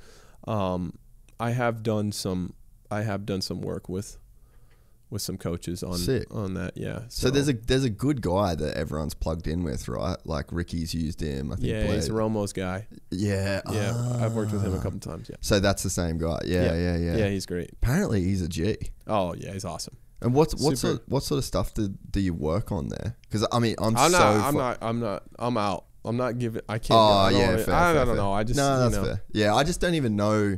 I guess I've never met a dude like that. I don't even know, as someone that sits in front of a camera for a living, I'm like, what would he say? What would you do? I know there's stuff there, but I'm like completely ignorant to it. Yeah, it's a lot. I mean, it's difficult to be yourself in the booth. You know, like people think it's, I don't know, you got to be really, you got to be okay to take some swings in there, you know, to actually, like, even when I'm doing it, sometimes I have a bunch of things that I can say, like I have a bunch of knowledge and things I can say, but you also have to make sure that it's like going to make sense and it's not going to be too far out there. So it's kind of, and you kind of feel like you have to, like, initially, I did my first guest appearance when I was 17. So like initially you feel like you have to be like professional and formal and like this guy or like this guy, you know, but you have to, you know, the best commentators have their own thing, like they're their own. Yeah, they're them doing that thing. Exactly, but you still have to fit that into kind of these parameters and this time frame. And you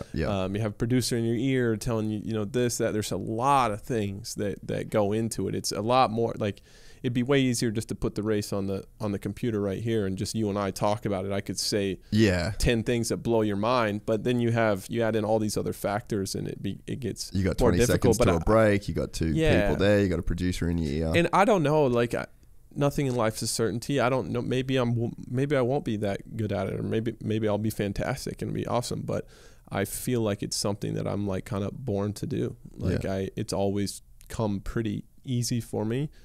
And it won't always be easy. There's going to be challenges. It'll be ups and downs like anything else. But it's definitely something that I think about from time to time. Yeah. No, it's super cool. Like, I don't think that there's ever been a guy in the sport that it's just such a clear path in the, you know, like you could, as a fan, you could, you know, like the Tony Romo being in the booth, like he crushes it. He does. You know? He's so good.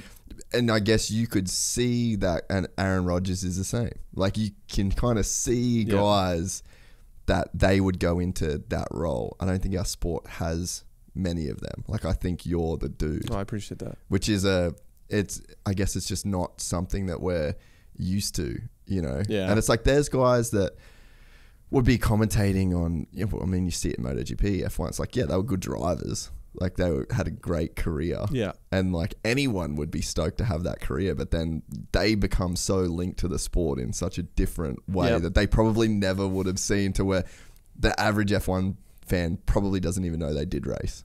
Yeah, I know what you're saying. Which, like, that's a good problem to have. Yeah, and to be like it's cool to be like the voice of a sport. People will associate you with, you know, like I associate like David Bailey and Art Ekman with like the early 2000s, Travis Pastrana, McGrath, Carmichael coming in. Yeah. Like they're always that in my mind. Yeah. And I love dirt bikes and I love the sport, the industry in a way that I just want to contribute. Yeah. I want to, obviously my main goal right now is I have a job. Like my job is to do well at the races and perform for Kawasaki. And that means more to me than anything. And that sweeps everything else under the rug. But like in general, if you ask me, my goal is just to contribute in a positive way to this industry. Yeah. And that's a good goal to have.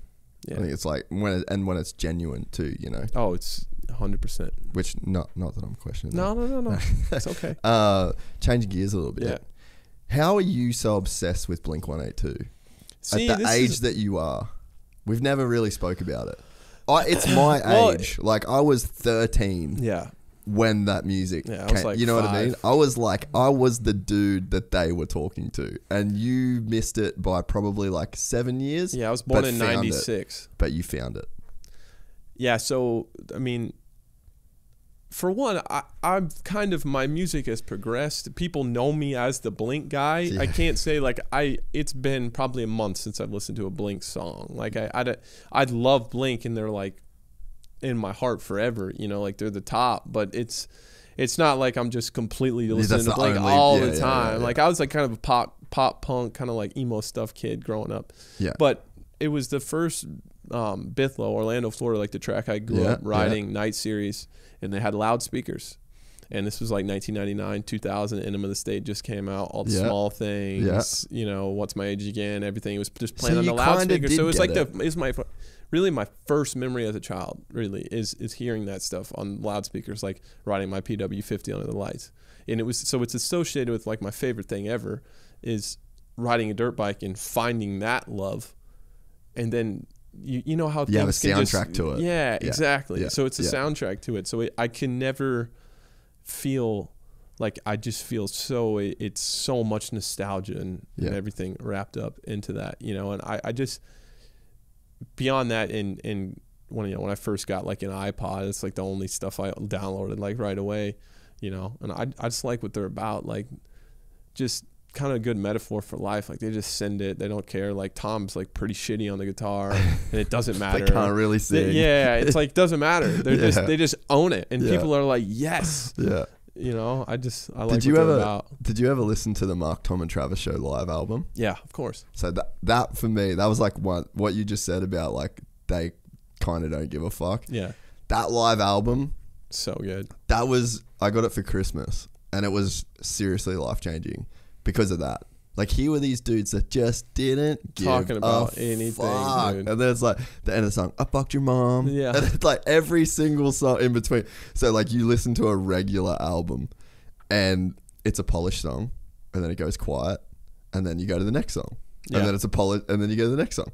But that, for some reason, that live album completely just changed. So good. Well, even they were doing stuff like that in Dude Ranch too, like in the songs, they were making all these weird noises and stuff that like hurts your ears to listen to, but you love somehow.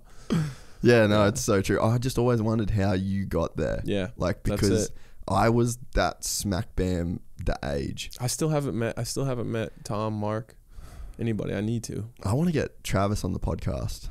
Oh, I bet that'd be cool. And I've met Tom. I think I told you the night I met him. Actually, it was like years. I was like, anybody that knows me, if they've ever ran into somebody, they've always let me know. Daniel's met him too. With Blair? No, Ricardo. Oh yeah. He's done like I think he had like he's got his Macbeth shoe company. That's I think right. he did something there. Yeah. So he sent me a picture when he did that. I was like, God, I gotta get. I mean, he's just down the street from me, basically. I gotta be able to get in a room with him at some point. I got to. Is he your favorite one? I mean, it's just probably. Yeah. He was just, definitely like that. He's just like, I don't know. Yeah. He's just like a big kid. Yeah. You know, I've always liked space and UFOs, stuff like that. It just seems like it's meant to be. That's funny. There's like those people that in life you can see them and watch the way they move, and you're like we could be friends. That's my guy. We could be friends. If we just met, we could be friends. 100%. Yeah. I have no doubt we'd get along. Yeah, I think so too. What else are you into at the moment, music-wise? Music-wise? Man, I actually haven't. I've been listening to a lot of audiobooks. Ooh. Like, I haven't been that into, like, I'm on Spotify, and I'll listen to, like, the last 5 songs I liked. Yeah. You know, I don't. And then you get to that point where it's like the old songs that you liked, and then you're kind of done with them. Yeah, exactly. Yeah.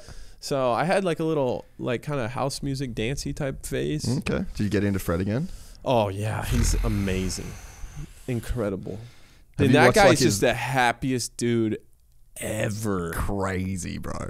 Like crazy. You talk about like you can not be drunk or not be high, and you can have a good time, and like you wonder what that looks like. That's the guy. Fred again, dude. Yeah. That guy is just beaming. Have you watched his live sets and shit on YouTube? Yeah, like Boiler Room and stuff. Insane. So insane. And just like he's got that, you can't help but smile. He's just insane. And people don't know he's like produced all everything. Ed Sheeran's albums. Yeah, insane, bro. There's not a guy that can make normal things so big and and just feel like I feel so much. Yeah. Like, dude, there's times where it's literally genius. Like, literally, once you kind of understand a little and see what he's doing in the moment and stuff. But like, dude, there's literally times where I can't listen to him. Really? Because I feel it takes me to literally makes me feel shit, and I'm like, I don't have fucking time for that. I want to listen to that, but it's like, he is so amazing. The last couple of years is just, and I feel like he just like 6 months ago like really mainstream caught on. I have Ricardo to thank for that one. He gave me that album. Really? Yeah, and I was just like, you motherfucker. He's a dude. Did you share much music with him? That's how we started talking back in the day. We'd always post our stuff on Twitter, like our songs, and it would always be kind of similar in the ballpark. Yeah. He's one of, you know how you have like music friends where they're like, he's like one of those guys. He's given me so much more than I've given him too. Really? I used to be like, you're a taker. Yeah, I'm a big time taker when it comes to that. I used to be so into like finding new shit, and these days it's just not. I just ain't doing it. Yeah, I'm just not there right now. I'm reading, listening to audiobooks. So I wanted to ask you before about books that you'd read.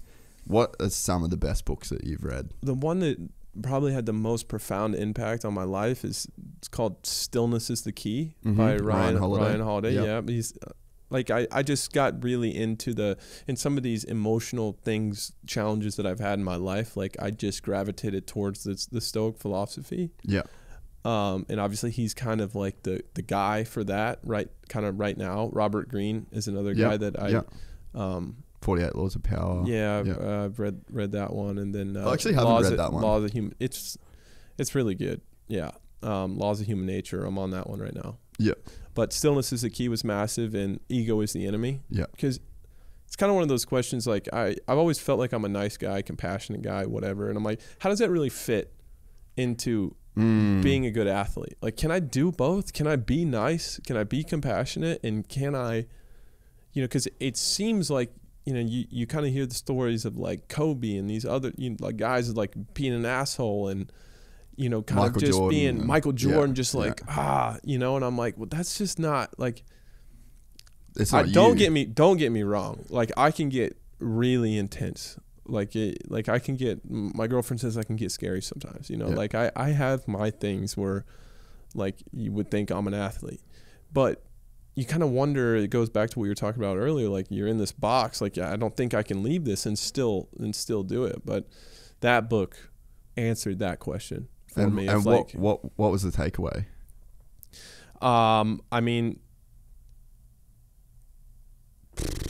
there's a lot. It's been a little while since I read it, but I'll leave it up to the guy. I'll leave it up to whoever wants to read it. It's more so something like, I don't know, I'm weird with books like that. Like, I used to think I didn't used to read a lot because I felt like if I didn't remember everything, then I'm not getting anything out of it. But what you don't understand is that everything you read and all this knowledge that you consume, it kind of like becomes your intuition. It kind of just morphs your brain over time. So I have like a massive folder of like the biggest takeaways from each book that I've read. And so I normally go through it at least like once a month and check it out. And that's my thing. It's because like off the top, I've never been great. And like, I guess I feel like I'm intelligent, but remembering things like that. So big thing for me has just been writing stuff down. Like, I write a lot. You see me on a plane on a Sunday leaving a race, and it's like I have my little journal in my hand, and I'm just jotting everything down. Like I have the past 6 years of races, like that's just so stacked. Sick. Yeah. That's so I always really have, cool. you always have reference points, and you also forget, even this year for me, you forget how far you've come. Yeah. You just assume like Ironman, I got 6th place, whatever, but I was not stoked on it. And you go back through and you check your stuff, like check your thoughts out from like January, and you're like, dude, remember. You just want more. Yeah. And that's what we're all, that's what we're wired for. Like, we're wired to survive, want more. But to have that reference point has been massive for me, like just in terms of growth and kind of having, it's kind of like stability. Yeah. In a way. Yeah. Is that you always have kind of always know where, like I said, like I know where I'm going, I know where I've been, Yeah. and it's just I like it on paper. Yeah. No, I've started doing, actually, so my brother, when I was staying at his place when I was in Australia, and he was writing every morning, just get up and start. Yeah. And I love writing. Like, that's literally what I thought my career was going to be. Like, at some point, I'm definitely going to write books. Like, remember, I used to do those columns for Transworld back in the day. I don't know if you remember. Nah. Yeah, Don at Transworld, I started writing. I had like a... What was it called? Wait a minute. What was it called? ACCA, like Adam Cianciarulo Coming Attraction or something. Yeah. I did it for like 2 years. It was like a 12 and 13-year-old. People used to think that my mom wrote them. But really? I just love getting my... Yeah. Did you get extra credit at school for that? Shoot, no, I wish. Dude, you should have been... I was crushing it. You were crushing it anyway, yeah. But yeah, I started writing some stuff down. I literally just went and bought a journal when I saw him doing it, you know, competitive brother shit. Yeah, totally. And I'm just like, dude, why do I not do this? You know, like, why is this not a regular thing? And that's become like, I've kind of, you know, working my way through this. And it's sometimes I'll even find even with meditation or journaling, it's like sometimes I'll tell myself I don't have enough time or prioritize other things, and you always end up coming back. You know, you always end up coming back to it. Like, I think habits are everything, right? Dude. Like, establishing good habits is... Have you read Atomic Habits? Yeah. Surely, yeah. Yeah, I have a long time. I was 14 maybe. Really? Yeah. That's it. I wish I don't read know. that Whenever it came, when did it come out? Dude, I don't even know. I feel like I was younger. Yeah. I don't know. Yeah. That's one book that... I'd say that and Waking Up are the two books that had the most impact on my life. And probably The Hobbit. I read that in grade 3. Did you? Yeah, that was like... I don't think I read a book until I used to hate school so much. So I had to go to this Catholic school, right? Yeah. And I used to fucking hate it so much that I used to go to class, they'd call roll, I'd say that I was there, and I'd just get up and leave. Literally. And I would walk to the library and I'd just read. Next class had come. Well, it's better than going and smoking crack on the corner. I never did any of that, which was good. No crack. There was that around, and I managed to stay away from that. It's not bad. But yeah, I literally would just peace out every single class, and I spent all of like year 3 reading The Hobbit. I think that book probably changed my life. My relationship with learning is kind of different because it was never like I never felt like I had anybody. My mom helped me with school. You know, obviously you have to have the books, you got to order the stuff, and she helped me along with some stuff like math, numbers. I don't know. I really wasn't it there. I'm still bad. Like history, social studies, English, even science, English, stuff like that for me is like cake. Yeah. But numbers, I'm out. Yeah. You know, so she did help me a lot. But it was all like, I always felt like I was letting the family down if I didn't perform well on a dirt bike. You know, it wasn't there. So that was the primary, like, that was at the forefront of my mind even when I was doing school, you know. So I almost at one point almost kind of felt bad that I cared as much about it as school. I did. Yeah. So was that? Yeah, I guess I look back and wish that I embraced it a bit more than I did now. But then you realize like you can pretty much learn about anything you want. Yeah. Like I was just on Wikipedia this morning for the first 2 hours reading about like King Charles I and his son and like how they abolished the monarchy for like a 10-year period, and then like I read for, you know, I just enjoy learning. I mean, I'm never going to use that anywhere or at a party or something like. You know, so it's interesting. It's just something I found out about myself that I like doing. Nobody pushed me or you know. That's cool. When you say like you felt this pressure to win and like you didn't want to let your family down, when you look back at it now, how right did you get that? Like how right were you about the level of letdown that you would have put on your family if you let them down? Like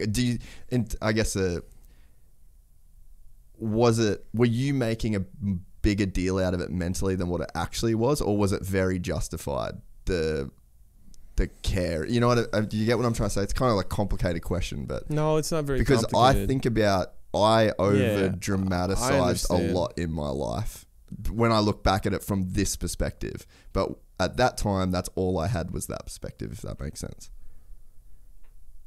I think I have a much more compassionate view of kind of the environment than I was very angry for a long time, just really mad. Like that showed itself a lot.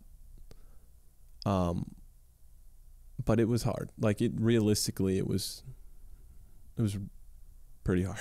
Yeah. So I wasn't too far. You went far off the mark. If anything, it was the other way. Like if anything, I told myself it was totally chill. Yeah. And that's kind of what got me in trouble. Yeah. But like you said, it's one of those things where everybody's doing their best. Everybody has trauma they're dealing with themselves. And at the end of the day, if it wasn't for the people that I had, I wouldn't be here. Yeah. And as I told you earlier, it's like all these things happened that kind of, like, it's worked out. Like I'm in a good place now. I have a great girlfriend. I have a great job, great home, enjoy my life. So I'm not going to look back and be like, oh man, why'd you do that?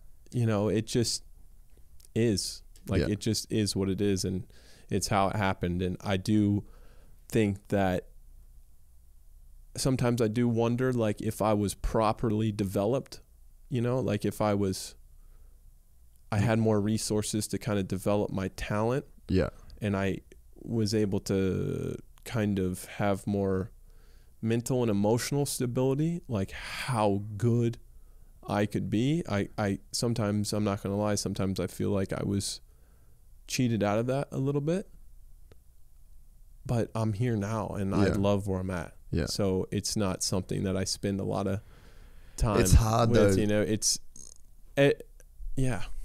though. With the like the part, like when you look back and you think about, like, there's just so much emphasis, and you can see this everywhere in our sport particularly. Like, you can really see it, but I'm sure it happens in every sport where it's like there's such a focus on developing the athlete and not the human. Yeah.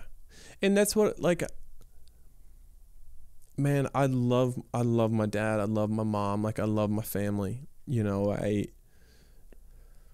It's not a blame game for me. You know what I mean? Like it just, and to be honest with you, like, I wanted to do whatever it took. And if that's what it took, I was whatever. Like, I'll deal with it. Like, I do have some, like, I do have some things I need to work through.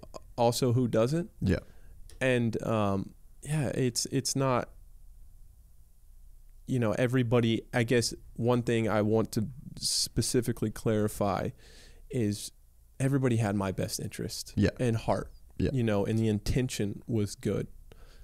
Life is not perfect. Yeah. And that's fine. Like, I'm not an angry guy anymore. Like, it's worked out. So at the end of the day, I'm grateful for the sacrifices of my mom, my dad, my sister, even my grandparents helped out a ton early in my career. Like, if it wasn't perfect, but it got me here. It's like the top 1% of 1% of dirt bike racers that ever get to do stuff like this. And I owe that all to them. Yeah. So it wasn't perfect, but I'm not here being like, poor me, look at me. It's just, it's just life. And I asked that because I probably had guilt, but in the opposite way. Yeah. You know what I'm saying? Yeah. So it's like, I probably tormented myself through my childhood way more than I should have. Yeah.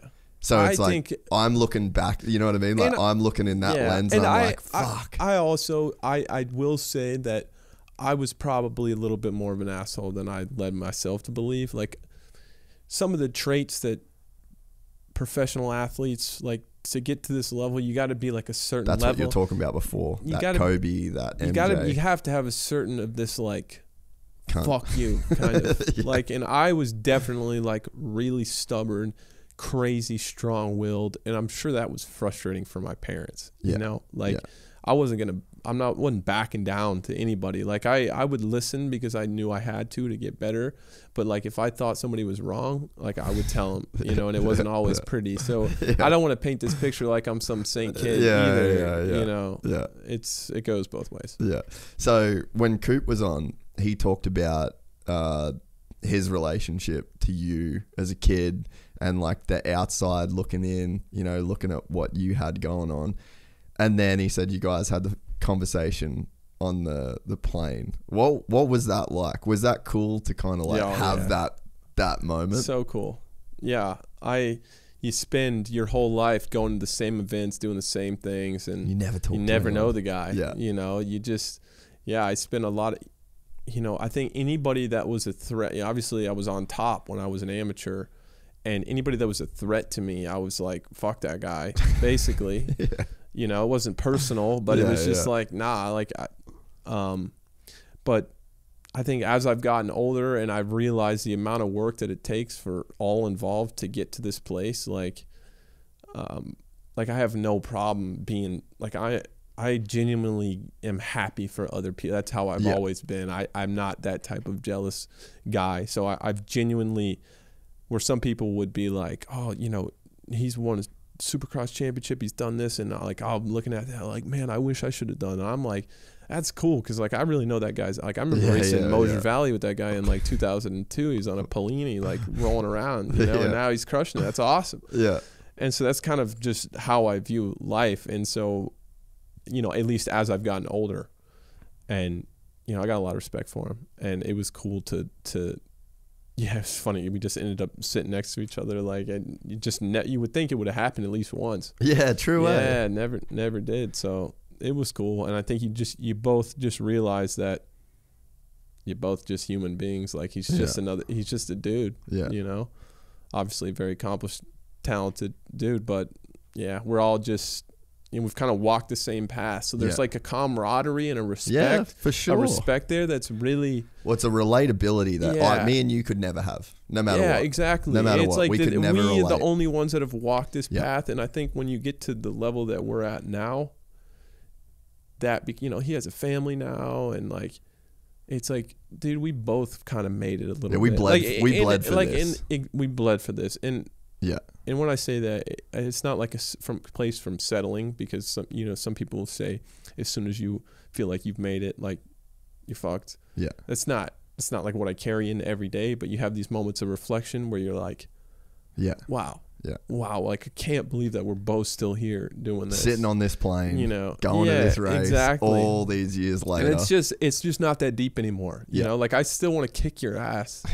But it's not like riding on everything. Like I'm going to be okay otherwise. What did you take away from that conversation with him? Like, was there anything that you learned cool that you didn't think, or like, was it in any way surprising? Because that's like if a moto fan could be a fly on the wall, that's a conversation that a lot of people would want to hear. What I take away from it? I mean, I just think that we're a lot more alike than you would think. When you're around somebody like that for a long time and you don't converse, you assume a lot. We assume a lot about other people, and you bridge the gap. He did something like this, so he must be like this or that. And it's just, I don't know. He was a lot more just like down to earth and relatable. We just had a normal conversation, and it was cool to, I don't know, I guess it was cool because there's part of me that, like, I'm just glad that we just kind of put that to bed a little bit. It's always like been like that was never there. It was like, for me, it was never there. And people, like, I don't know, I feel like people made it something, and I'm like, I'm stoked for the dude. Yeah. Like, he's awesome. So I basically just told him that. And he, it was cool to hear he's got respect for me, and just a couple of dudes that have like literally lived the dream. Yeah. Like, so cool. Yeah. Well, we've gone over 3 hours. There's a lot more shit we could talk about. We can do it again. I'm just glad we finally. I'm so glad we finally did this. I told you last week. I said, you have my word. I will be in here, because we've been trying to nail this down for a while. I'm really glad it worked out the way that it did. It would have been cool to do it the other way, or any other time I would have said yes to a podcast with you, but to actually get to exactly. I kind of wanted to wait until you were here. Yeah, no, I'm glad it worked out. But so this room's going to change. Okay. So over the next couple of weeks, I'm going to it'll be like a legit studio. So this is legit to me. Yeah, it's soundproof. We'll get it even better. I'm like pretty. You should see my podcast set. I mean, you have seen it. It's normally just like in a Motel 6. Yeah, but so this is you just like got the Ritz. At Iron Man, and you know what I mean? Like fifth, bro. Fifth. I think I went 6'6" for fifth. Whatever. Consistency. But yeah, so it'd be cool to like have you come and do the full experience of the TV. Maybe just talk about a bunch of random shit. Yeah, let's do it. That's one of the things that I love about you is that there's so much depth. You know, like we could literally go in any direction and we'd be able to talk for 3 hours. I know. So this has flown by. Yeah. So to have you here and available and around, I think we could do a bunch of cool shit. So absolutely. Look forward to it. And thanks for having me. Mate, I respect the fuck out of you. Likewise. You're a legend of a dude, and I really appreciate your time. Thank you. Thanks, man. You're awesome. We are excited to announce the launch of our new membership site, gypsytales.com, packed with exclusive content and perks that you won't find anywhere else. This is your chance to become a part of the Gypsy Gang. And as a special bonus, if you sign up to an annual membership, you'll be entered into the draw to win our custom-built TC125. Gypsy Gang.